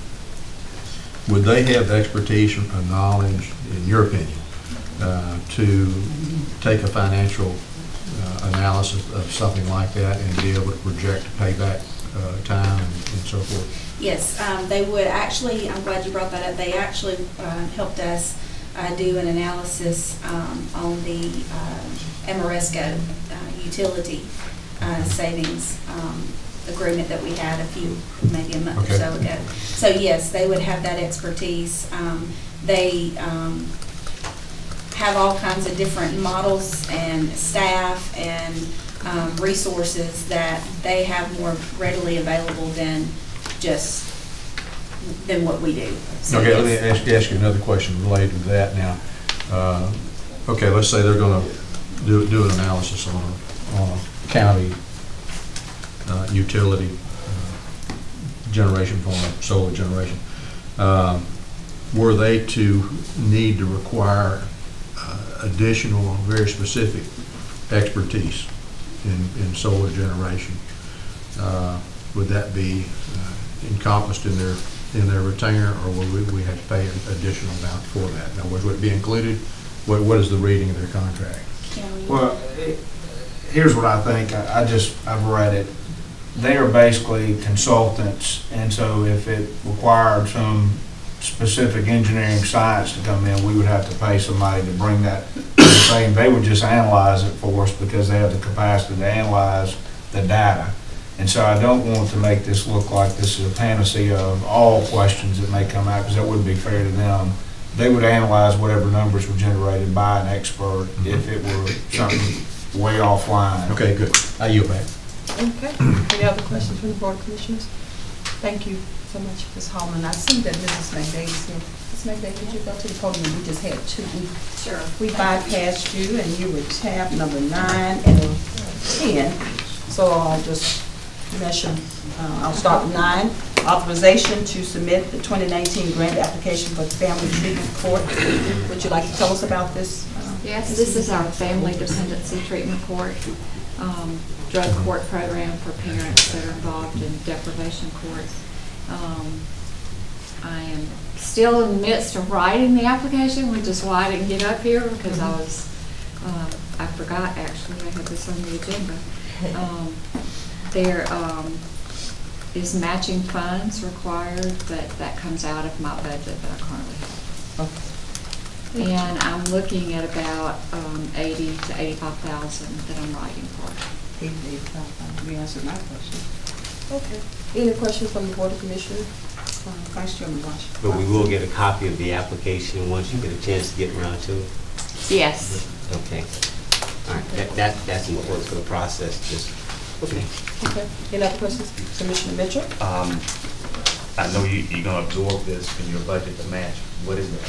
Is it 5%, 10%, 80%? You have to match 10%. 10%. And that's in dollars and cents, or is that in work? It's a or- formula that they come up with. You divide actually the amount of funding that I'm requesting, which I haven't finished, so I Right. can't tell you the amount, other Right. than I think it'll be around 80,000. You divide it by 9, and that's our match. Okay, so there is a dollar amount coming out of your budget that will, Yes. oh, is it in kind? 'Cause that's what I was- It's an in-kind match, yes. Oh, it's in kind match? Yes. Okay. It's not additional funds that'll be added to the Got it. budget. Okay, so, gotcha. I yield back. Okay. Any other questions regarding number 9? Okay, we'll move on to tab number 10, authorization to submit an application for the fiscal year juvenile justice incentive grant in the amount of $160,000 and authorize the chairman to sign all related documents, and no matches required. That's correct. This is from the Criminal Justice Coordinating Council also. The $160,000 is used to pay for services for kids that are delinquent kids that are coming through court. We offer functional family therapy, an art program, Bachman life skills programs, and those things are done, actually are taught at the county extension office in the evenings. Any questions from the board? Good. Thank you so much. Sorry I was late. We understand. Tab number 14, we'll just circle back to tab number 14. Approval of a 206 lot preliminary plat for the Falconwood, Moccasin Point, and Saddle Ridge pods of Anawake Trail subdivision of Highway 92 and 166. Director Worthington, please go to it. Thank you, Madam Chair. If it's okay with the board, I'm gonna have Ron Roberts, Yeah, Ron, as Director well. of Planning and Zoning, present this. Okay, thank you. Morning, everyone. Good morning. Thank you, Madam Chair. Yes, so this is actually Falconwood and Moccasin Point Saddle Ridge are the last 3 remaining pods in the Anawake Trail subdivision. These pods have 206 lots, and they occupy 119 acres of the total 714 acres. These lots are part of the original PUD C, and therefore have a minimum lot size of 6,250 square feet. Minimum house size of 1,800 square feet of heated space. The property is located in land lots 99 and 115, 1st District, 5th Section. The owner and developer is LGI Homes, and the proposed preliminary plat is attached or sent for the reference. The density change, you'll notice, is also from 1.98 to 1.83. We actually have Howard Ray representing LGI Homes here today as well, if there's any questions. Okay. Any questions from the Board of Commissioners? From Mr. Howard Ray. Commissioner Mulcair? Whenever I hear density change, even though I think in this case it's pretty minuscule, it always piques my curiosity. What is the cause for the density change in this? This actually has a long history. The density actually was changed. I think this thing was passed as a PUD C when I was 5, so it's been around for a while. Wow. Well, I remember it. Okay. I was a little more than 5. Commissioner Mulcair, what I would point out is that the original density for the, what we're gonna call Anawake Trail east of the river was 1.98, or roughly, it maintained the R2 designation, okay? So originally, the north half of the property was R2, the bottom half in the 70s was Right. PUD. So when they redid, updated the PUDC, they basically sort of said, we're gonna cap that eastern half at a density of 2 or 1.98. So where we're at actually for the holistic, with this 206 going in to the entire east side, we come in at 183. Okay, it's like a we're less. total recalculation. Yes, sir. And Okay. so this pod by itself is 1.73, so it's also below the 198. Okay, all right, thank you. Thank you. Any other question or comment from the board? Okay, all right, thank you. Thank you. Tab number 15, authorization to approve an agreement with GDOT in regard to a temporary designated truck detour route during the construction of the Highway 92 relocation project, and authorize the chairman to sign all related documents. This was tabled as well for 2/2018. Director Valentine. Yes, this goes with the public hearing that you'll be conducting tomorrow, and essentially is going to cover whichever one of the routes you decide on, if either one. And it is a confirmation that GDOT is responsible for maintenance of that route. Okay. All right, any questions from the board? I think you're good on this one. All right, tab number 16, authorization of the purchase of Target Solutions training software in the amount of $20,000 to be funded through the SPLOST reimbursements from the City of Douglasville and the City of Villa Rica. Chief, Deputy Chief, Dr. Myers. This is good afternoon, a better.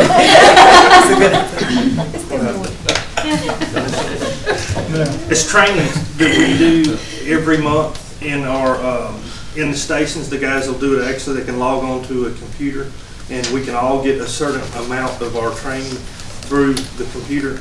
And this is, like I said, this is an online kind of deal.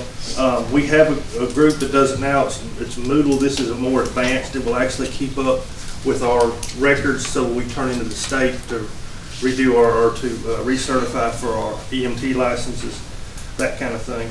It'll help us with a lot of our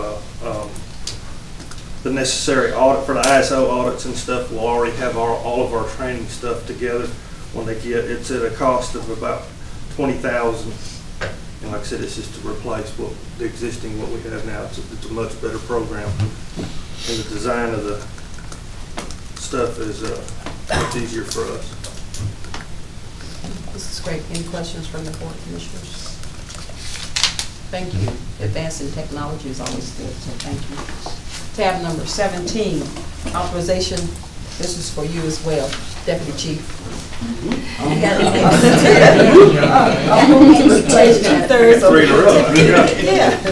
Approval to replace two-thirds of the protective turnout gear in the amount of $266,000 to be funded through the SPLOST reimbursements from the City of Douglasville and the City of Villa Rica. Deputy Chief. This is to replace our turnout gear. We try to keep each employee with 2 sets of gear. If we go out right now and we were to work a residential fire, all the soot and toxins and stuff that get in the gear, we like to take them and wash them. Well, while it's being washed, they have to have something else to wear, and their reserve gear that they have now is out of date. So we'd like to replace it. Okay. How often are you updating this gear? Somewhere between 5 and 10 years, depending is what the gear manufacturer tells us to. But some of our trucks are getting so busy now that we'll put a lot of wear and tear on the gear, and some of it can be 3 years, depending on the how active that firefighter is.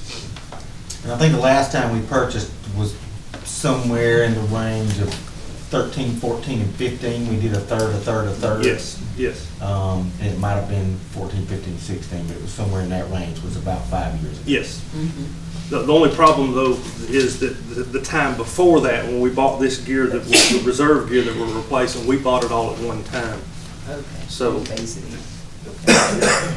Any other questions from the board? All right. Thank you. Well, Vice Chairman Robinson. Yeah, I have one question. And yes, sir. Maybe two. So, this is the latest equipment that we're replacing it with? Is it like the latest and greatest, or is it just more of a, this utility is functional?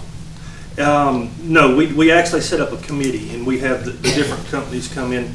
We look at their gear. There's several, the outer jacket, the inner jacket, and several things that we look at. This is very functional gear.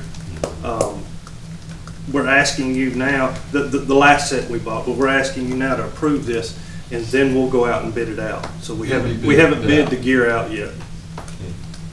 And again, so I'm sensitive, I'm a big proponent of equipment and making sure our first responders have what they need. So I don't know, I'm asking this question, just are we getting the right gear for them? Are we just trying to make it by on a nickel? I mean, there's sometimes you No, sir. Okay. We want the best for our folks, so. It's okay to say that, I just need to hear it. Related to that, and this is my last question, just how many fires do we have on average? I'm just curious, how much exposure do we have annually, monthly? I don't know how you calculate it, but I'm just curious. Do we have a lot? Our numbers have increased a lot in our residential stuff. The commercial stuff's getting better with the new laws, with the sprinkler heads and stuff are helping us a bunch. We probably run, and this is a guess, I don't have the numbers with me. I know we're on the, it looks like we'll run about 18,000 calls this year, and probably 10% of those are actually structure fires. The bulk of what we do is medical, car wrecks, those kind of things. But okay. But yes, it has increased from, like I said, I started here 30 years ago, and of course in that 30 years it's probably tripled the amount of structure fires we run now. All the homes that were new back then are now got age on them, the wiring gets age on them, and things pick up. So it's not for the sake of density, because the newer homes, to your point, should be better. Yes, should be, yes. But then we do make mistakes. I've got daughters at home that, love to leave their curling irons on, so we can have a brand new home and still have issues too, so. And to that point, and just related, to what extent do we educate the public? I mean, again, I think sometimes we take, but we take for granted that the public knows, right? Because there's always a new generation, there's always new, right? And so what do we do to educate? I know there may be a firefighters month and there's awareness and stuff, but how consistent are we in getting those simple messages that we assume everybody understands through common sense? We are very consistent. As a department, we interact a lot with the Board of Education. A lot of our kids, and one of the new SPLOST items we picked up this year was our fire safety house. But we also, in that same group, do a lot of stuff with businesses too. We have fire extinguishers training that we go out and do, those kind of things. So we're active, very active in that part of it. Smoke alarms? Yep, smoke alarms. Yep, we give out smoke alarms to folks within the county, and we actually go out and install them too. We touch, high touch. We just don't talk. We go out and really. Okay. Yep. Thank you. Are you? Thank you, sir. Questions? Commissioner I have a Guider? question. Yes, ma'am. How long is a fire extinguisher good? When I built my house in '86, I put one on top of my freezer and I've never moved. It's probably not any good. It just depends on the construction of it. Most of them are built, the bigger ones are built in and they'll have a gauge on them, and they'll tell you when they lose pressure, but they recommend that, we check ours every 3 years. Unless we use it. You might want to check yours. So, you better check. I don't know how to check it. So what does someone do if they have an old fire extinguisher and they think that they'll use it if they need to? So who checks it? How can we? you can bring it to your local fire station and we'll check it. Okay, I'll see you. Okay. We get that all the time, though. The authorization to go out for bid on, same wording we always use on this house, which is number 17. Oh, authorization to bid. Okay. All right. All right, any other questions? You're on again, Deputy Chief. One more. One more. Tab number 18, approval of the purchase of automatic vehicle locators, AVL, with mobile internet connectivity in the amount of $25,000 to be funded through SPLOST reimbursements from the City of Douglasville and the City of Villa Rica. Deputy Chief? This is a program we started a couple of years ago. Our ambulances already have them, but we want them for our fire trucks too. And it interacts with the CAD system at 911, and it gives them, one, where we're at. They can locate us. They don't have to get on the radio and ask who's the closest to this fire. They'll be able to look on the screen and see us on the screen and know who's the closest. But on our end of it, it also gives us the ability to look at maps of the area with hydrant layers on them, any call history. If you know, it even interacts with the sheriff's department. If they go out and serve a warrant the day before and don't find who they're looking for, it'll pop up as a red flag, and we can look. And if we see, you know, this particular person that, you know, or this particular car, that we can call them before we enter into the building. So it's a lot to do with safety and convenience for our 911 dispatcher. Okay, any questions from the board? Thank you. Good, thank you, Chief. Thank y'all. All right, approval of expenses, commissioners, just take a look at those for tomorrow, and then we will approve these expenses tomorrow. Committee updates, we will now have our committee updates. We have the first update will be intergovernmental committee, which is Commissioner Mitchell. So I'll come back to him, he's not in here. Parks and Recreation Oversight Committee, are you providing that for him? Yes, ma'am, I can do that. Yes. We ready? Yes. We brought several things before the Recreation Oversight Committee in the last several months. I'll just go down the list. The first one was a recommendation to let Alan Bell do our design work for our restrooms and concession stands at Bill Art Park and Fairplay Park, and that was approved. The second was the one that's on the agenda tomorrow is Sutton Architects. We brought that before them, and if you so choose to approve that, that was a recommendation to go before the commission. We had a security guard that was actually working for the drug court that was assigned there several years ago, and we needed that security guard in our parks. So the Recreation Oversight Committee recommended that security officer be put back in the parks, and we accomplished that. We had a question come up about jumping the citizens' cars off in parks, and we brought that before the Recreation Oversight Committee and before legal, and legal advised us we should probably continue to do that. It was a good publicity idea.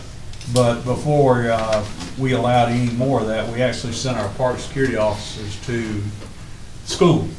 And they went to the garage and they took a class on how to do that appropriately, so we wouldn't damage any cars or any of our cars or any of our personnel.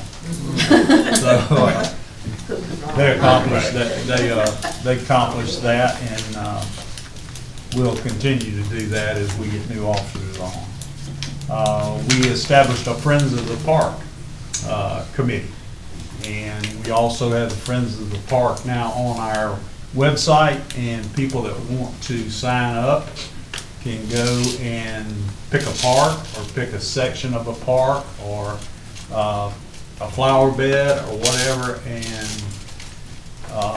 help us with maintaining that throughout the park system. And the last was, we had a group come before us, the Winston Knights. They're actually an offshoot of the Douglasville Recreation Department and needed a place to play, and they requested the football field at Post Road Park. And it went before the Oversight Committee, and that was approved. So we will have a new football program playing at Post Road Park, the Winston Knights. And that's it. That's our report. I'll jump in if you don't mind. But yes, so the Parks and Rec's been busy, but what did you ask me? I'm sorry. I said, where's the organization out at Post Road Park? No. Consulted to? No? But there is. Yes, there was. Okay, well. But they're softball. That's right, that's football, but this is football, not softball. Okay. So yes, Parks and Recs are we're busy, and things are definitely moving. Intergovernmental committee is, we're doing our usual. We're having conversations with those that need to be, but right now there's no hot items. I would say there's no hot items. We'll just leave it at that. We'll leave it right there. Technology. Oh, yeah, my friend Russell. Okay. Any updates? I know we got some things going on, but you want to share with the team? Yes, I just put together a few of the recent recommendations and some of the things that we have pending. So our actually most recent formal recommendation was for moving forward with the 800 megahertz radio system that went out, obviously a few months ago. A couple things we're looking at or considering pending are a new queuing system for the Bleakley tax tag office. I think we all had agreement on that at our last meeting, just looking for signatures to get that recommendation out. Also, we discussed and are looking to put together recommendations for officially funding PC Refresh as a vehicle for delivering Windows 10, and then a potential conversion to Office 365 for our all county employees. So those are things we have before us right now. Well, we talked about 365 at our last meeting, and it was very important as far as security for our computer system. And the judge was there, Judge Emerson was there, and he was relaying to us all the problems that not having, we're on Windows, what is it? We're on 10. Microsoft Office version. Microsoft Office. 2010. And so that's causing a lot of problems with their new equipment that the clerk's office is getting in and everything. So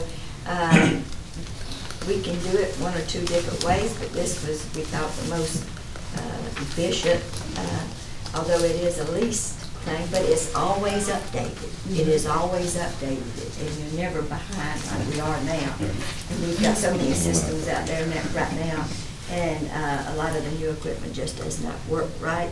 And the security is a big issue, especially with the judge, because he said we were vulnerable for being hacked. Well, but I think, and Russell attests to this, I think no matter how we go at this, we got to go at it some kind of way, because if we don't, we'll always be behind. And we get one piece of equipment that may be to date, and the other piece of equipment won't work because it's dated. So, I mean, but. Correct, and one of the big security issues is Windows 7 will go out of support with Microsoft in 2020. That sounds like a long way out, but we have over 600 computers deployed right now with Windows 7. So if we don't start the process now of updating that, we'll really be behind the sticks in 2020 when that becomes a huge security flaw. Right. So. And even if we went to the Windows 16, we'd be outdated in a few months. So it's just always a technology. problem. Technology is a nonstop, and I'm glad we got our friend down there to just kind of keep us abreast and keep everybody on focus on that. Yes. Can I say one other thing is about the refresh. This is where we replace the computers in the courthouse, incremental way, so that we don't have to replace them all at one time.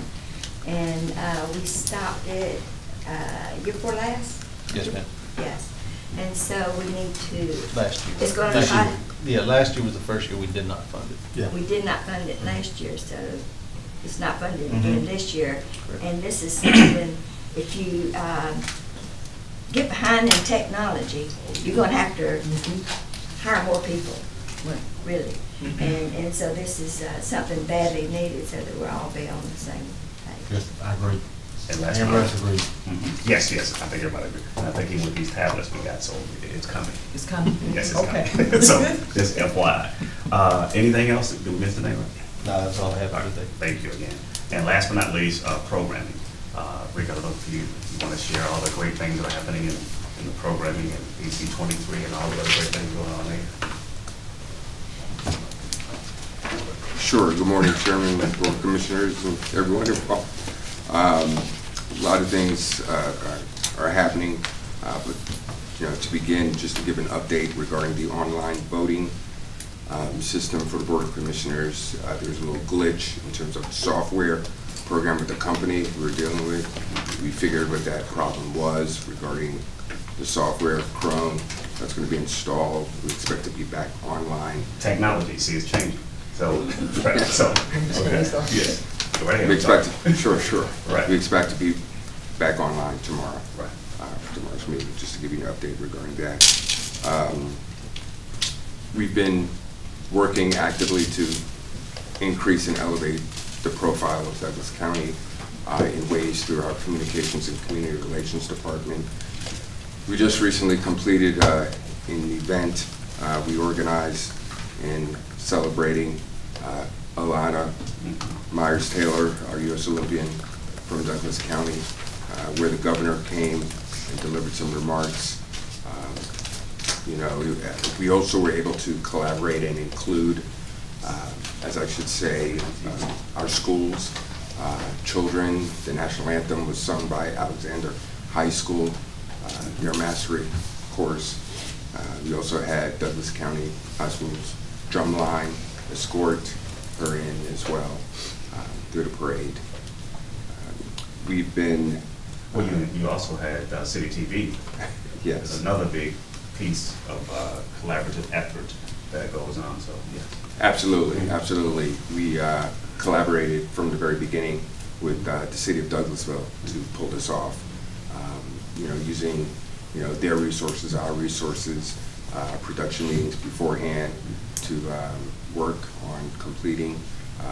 We even held a news conference to allow Alana to address the media and questions regarding whether she would compete as well. From our department, we elevated the use of social media as well.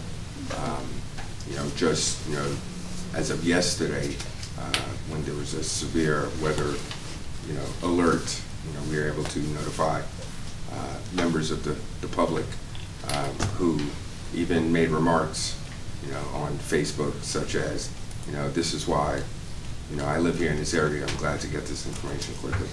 So, that's happening as well. We are in the process of writing a script for our first SPLOS up-to-the-minute update. So you'll be seeing that on the air very soon, hosted by Commissioner Mitchell and David Good, Communications Manager, really communicating to the public exactly what's going on with the SPLOS funds and the projects. So that's happening as well. And I guess I'll just last but not least, they might already know this, but the hiring of the young lady that was a part of your team, and I don't know if we shared that maybe other meetings, but I think we probably should at least bring that to everybody. I mean, everybody knows she's there, but. Sure, absolutely. New in our department is our communications and media specialist, Lena Hardy.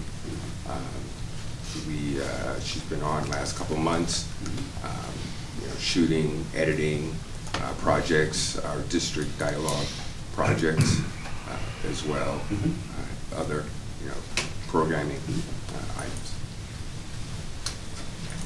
Good stuff. Outside of that, I think that's our report for all three of those committees, and all is good in the county. Okay, next we have a Finance Committee report, Commissioner Robinson. All right, very good. As opposed to what we did, we're going to sort of give some insight into what we plan to do. We have a Finance Committee today at 2 o'clock. A couple of items, obviously this is a public meeting, but there's 2 or 3 items that I just want to bring up. Jennifer, you want to hit 2, 3, and 4? 2, 3, 4, and 5. The Moody's? Yeah. Yes. We went out for bonds this time last year, and Moody's, and I'm waiting on S&P to probably do their annual review. But we received the final Moody's review, their annual comment on Douglas County. I'll pass out. For right now, I have to get Moody's permission to share this publicly, so I just ask that y'all just keep it to yourselves until I give the authorization that I can distribute it and make it available through open records. But it's just a report on the review of Douglas County, where we stand since we issued the bonds, and as you can see, they still give us, you know, the AA2 rating. Great. So. Very good. Yes. Yep. Very good. In addition, we're going to talk about the, in today's meeting, talk about the 2018 budget improvement request. Is going to be revisited today, so I look forward to seeing what's presented. In addition, we have on the agenda to talk about a Sheriff's Department incentive regarding applications and applicants and how to get them in. We look forward to that. And then we've got one more, Jennifer, excess fund. Yes, we're going to be reviewing a draft of the excess fund balance policy that was brought before y'all a meeting or so ago about how to, once we meet our 10%, or if we want to go up to 15%, the excess above that, we could set money aside into a committed fund balance for capital.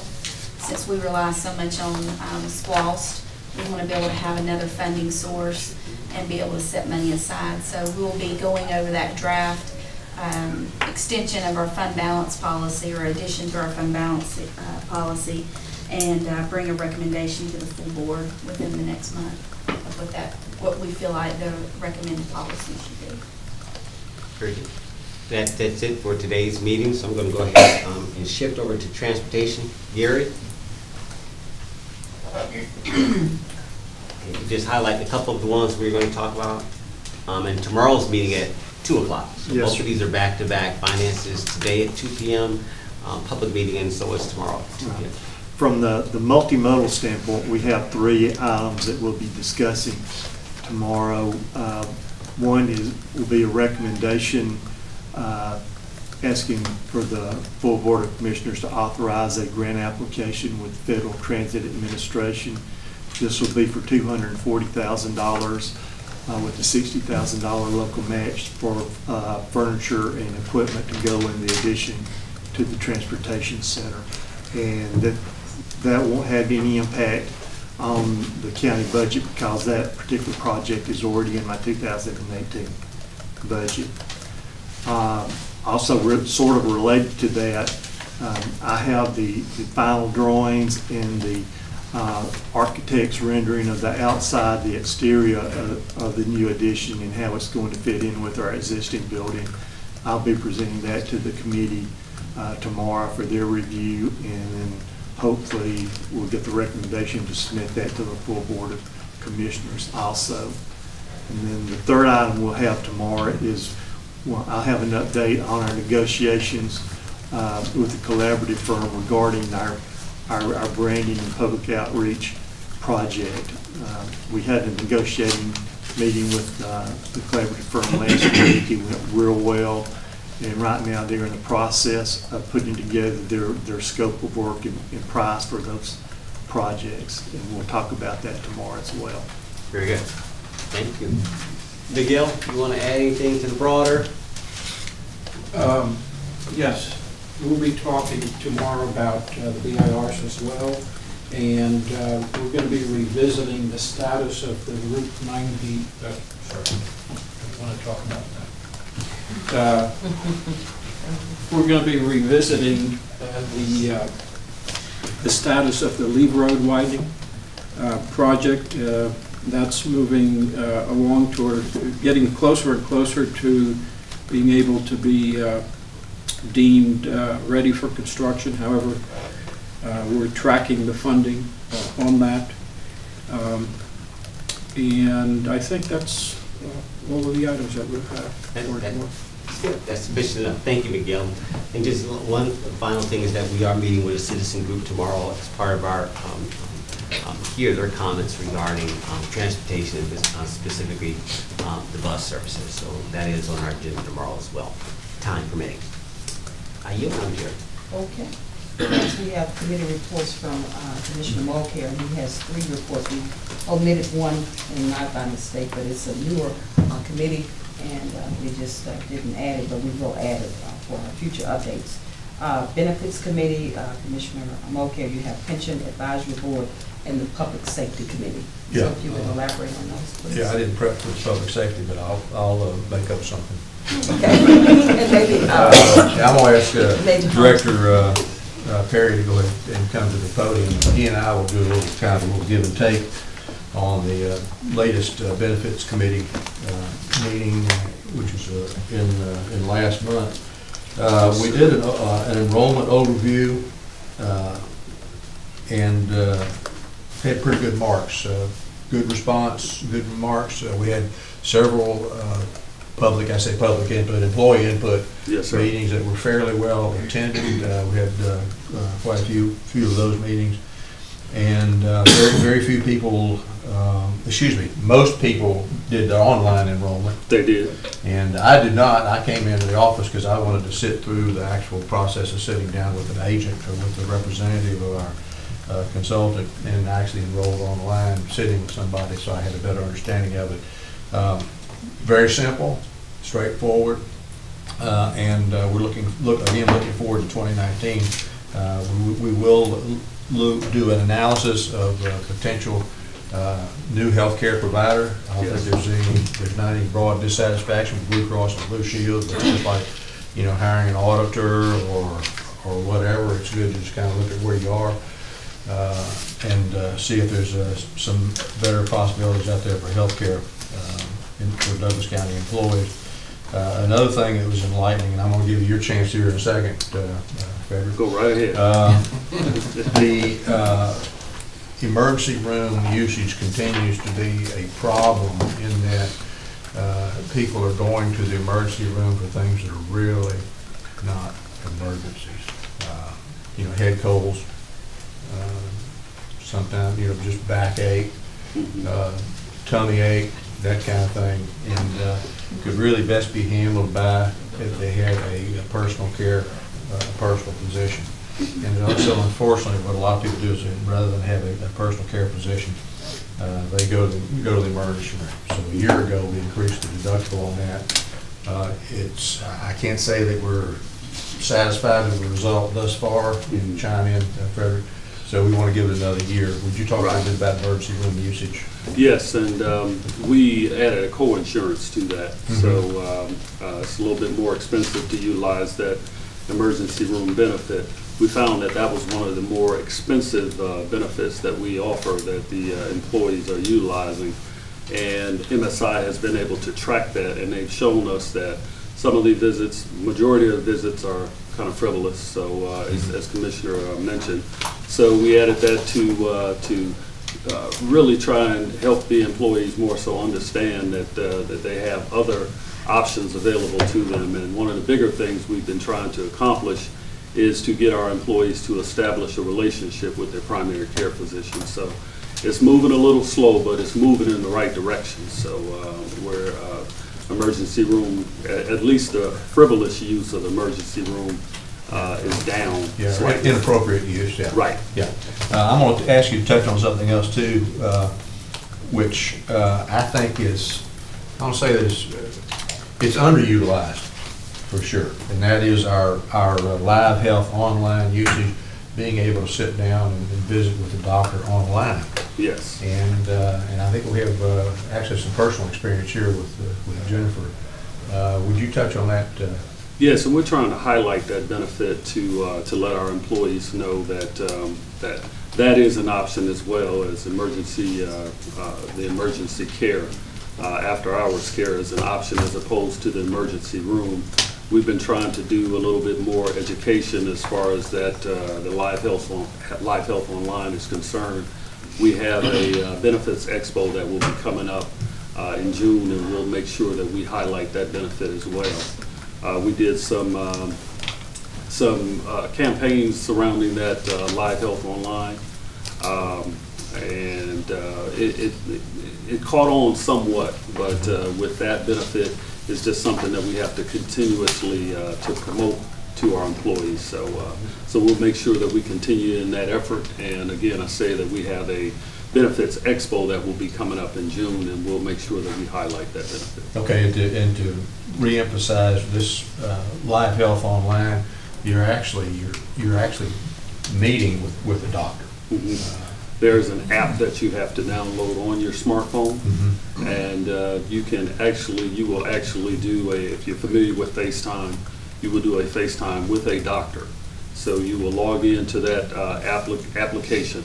Application will let you know what doctors are available, and you will select one of those, and the doctor comes on, and you begin to proceed with a one-on-one meeting with that doctor. You can actually select a specific doctor. Yes, sir. If need be. And a reduced deductible, a smaller deductible with the online. Is it $10? It is 10 or 15? It's $15 if I'm not mistaken. Yes, sir. So it's a great tool for employees. So we're working on ways to promote that.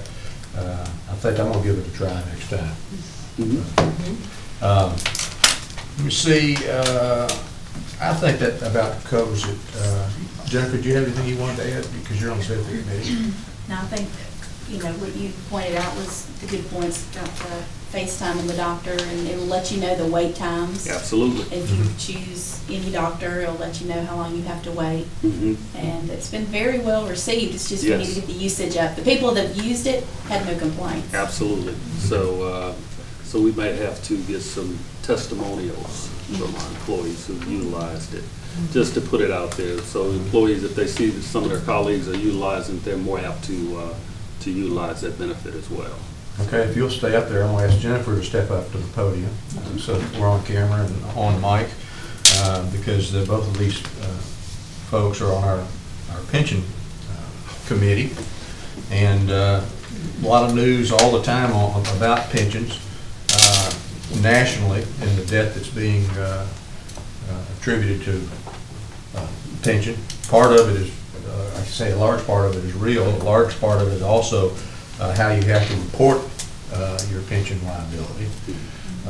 And so what we did in our last meeting, we had the GEPCOR, which is a wholly owned subsidiary of the Association of County Commissioners of Georgia, came in with their actuary, I think from St. Louis, if I recall correctly, and kind of gave us a health checkup on our program. Yes, we have significant liability, as most jurisdictions do, and most companies do. And I guess I'm going to ask Jennifer to kind of touch on the accounting aspects at a very high level and what's changed over the last couple of years in terms of pension liability. Sure. GASB, which is the Governmental Accounting Standards Board, has created different requirements that we have to report or use different assumptions than we have used in the past, or the actuaries have to use different actuarial assumptions, and that has caused a greater contribution to the plan that we experienced last year. The different mortality tables had to be used, and different assumptions regarding the interest rate. And you wouldn't think 0.25% of interest rate would matter that much, but when you go from assuming a 7.5% interest rate down to a 7.25%, because of the way the market, they try to smooth everything out. It does impact the contribution and the liability on the books, and that's nationwide. It's not just pertains to Douglas County. It doesn't just pertain to Georgia. It pertains to anybody that has a defined benefit plan and has to go through these standards that's in the government entity. So we have experienced that. We did see that ACCG, Commissioner Mitchell is on that advisory board.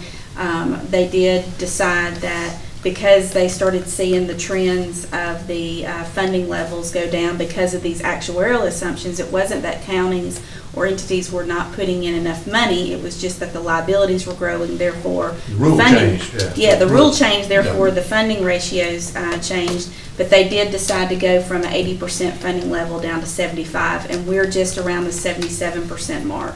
And probably they didn't want to promise anything, but they said because of the contribution that we made last year, that they see that our contribution rate or our funding ratio is going to be higher than what it was for last year.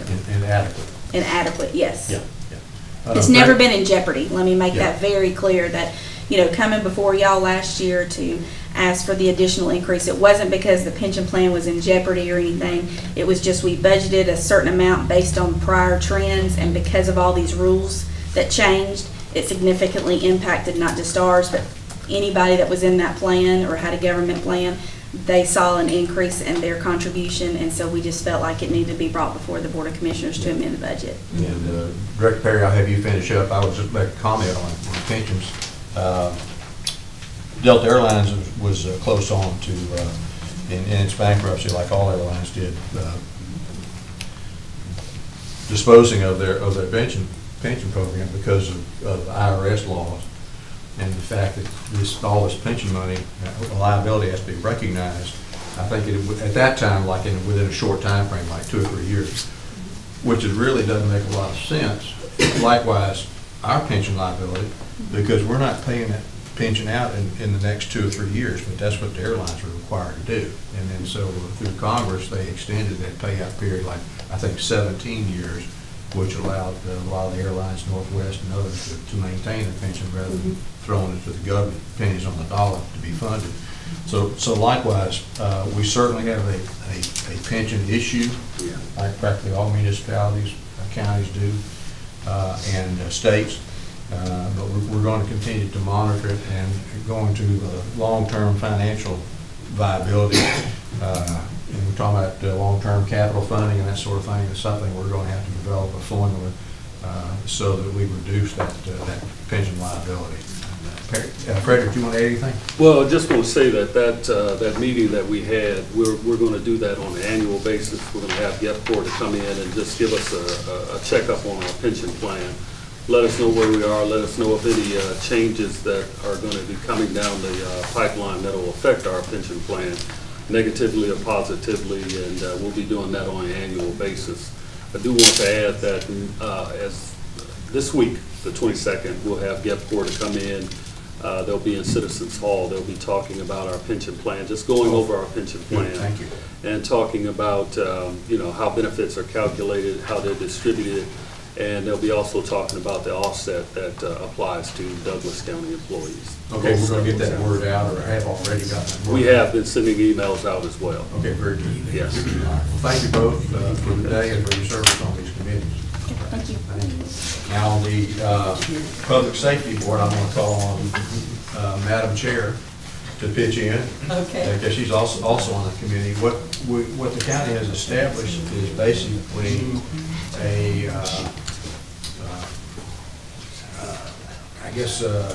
stakeholders in the interest of public safety, the city, fire, EMS, the sheriff's office, some other entities, and then transportation as required, in communications as required in that regard.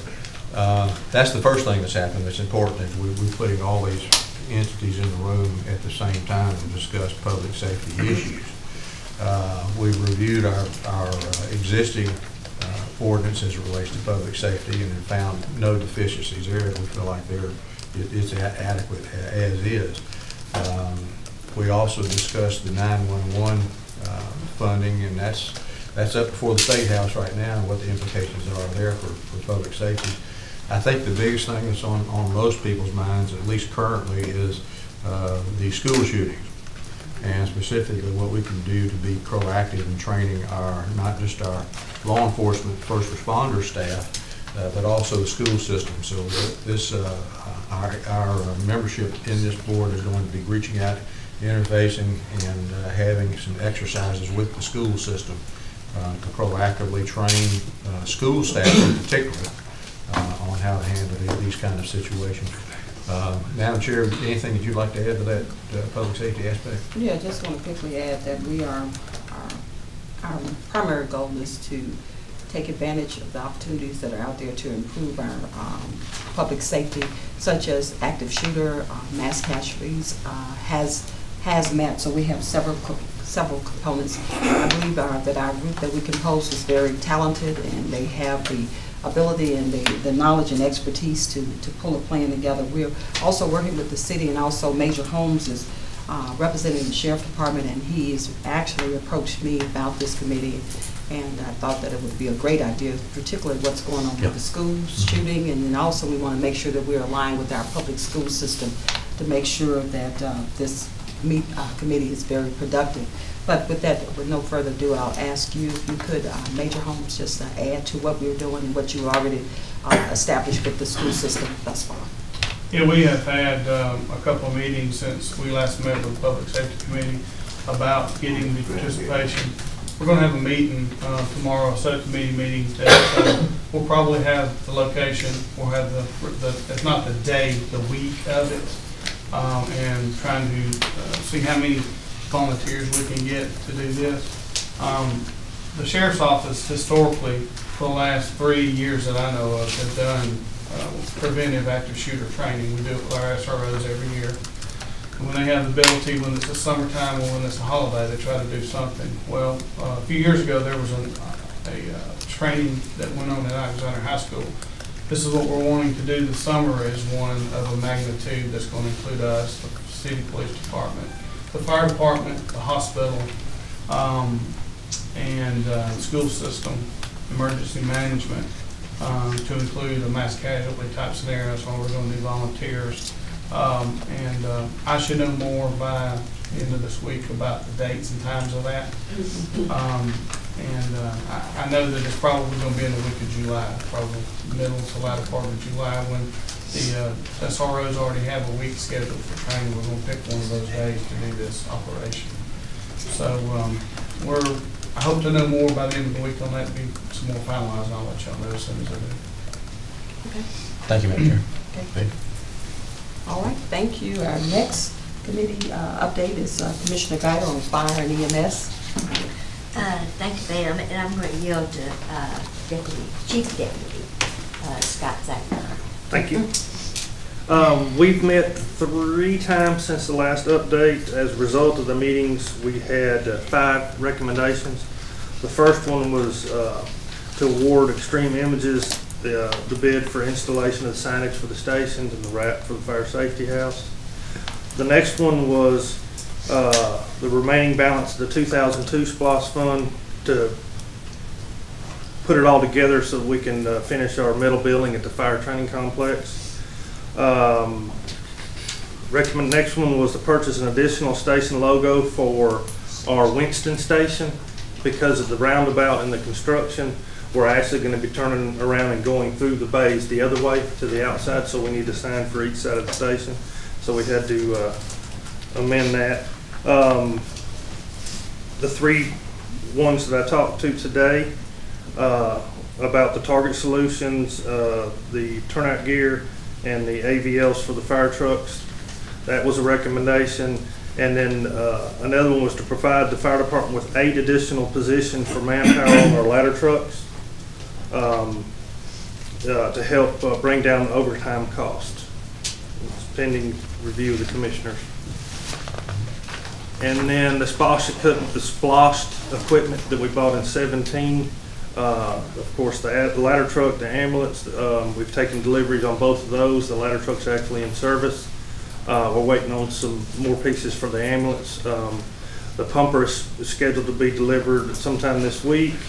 And then we've talked about the radio system. The bids were actually awarded to Motorola and the work that's been done on it. And that's it. Okay, Commissioner Guy? Yes, I just want to elaborate a little bit about the recommendations for the 8 new positions. Each year, for many years, as the county has grown, there's always been a request for additional staff and additional staffing. And usually those are the first things cut, is additional staffing. And so we've really gotten behind. Yes, in the neighborhood, I think y'all's recommendation was 40 new people. Yes, and there's no way we can do that. So we've got to have a plan out there to replace, to fill the gaps. Oftentimes, we may have to shut a truck down because of not enough staffing. And we want to at least get ladder trucks staffed to where they have, is it 3? Yes, ma'am. 2 or 3, I can't 3. remember. We went back and forth. But this is just the first step. And we just need to grow with the county and to fill the positions. The overtime amounts to about $1 million a year. Yeah, almost $1 million a year. And so that will give us these eight people. Yes. So we're hoping that it will. It may not do it all, right? County committee. No. Well, as far as the 8 people, I think it was about half of it. About half of it, Goes. yeah. Yes. But it will be offset by the overtime. Yes, according to the fire chief, yes, it would be. Okay. So I just wanted to kind of elaborate on that. Thank you. All right. Anything else, Chief Deputy? You finished? Okay. Any other questions, folks?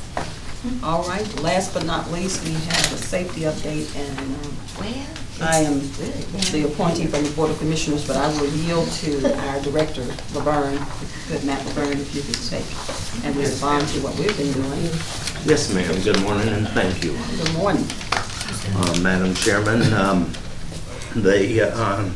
the Safety Board has met on a monthly basis every month, with the exception of this past January, where we were unable to meet due to not having a quorum.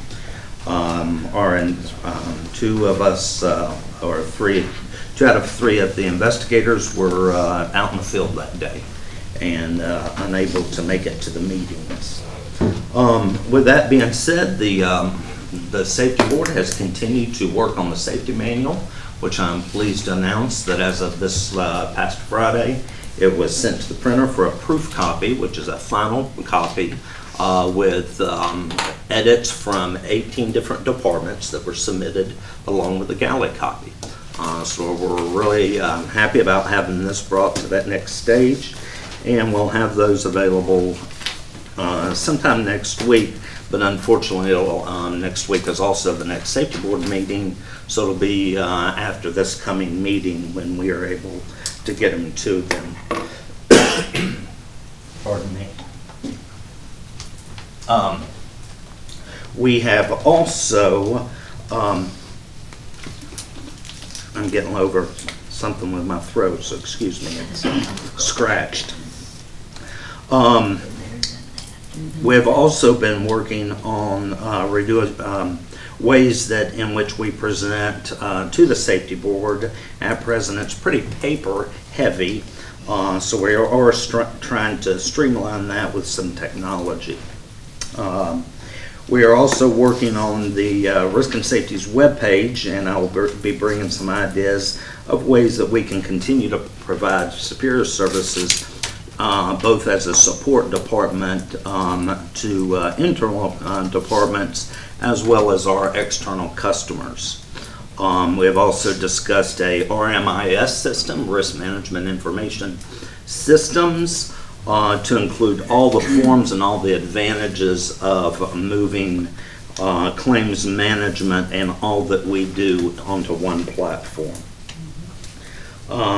We will be having a presentation, it's my understanding, this Tuesday on cleats.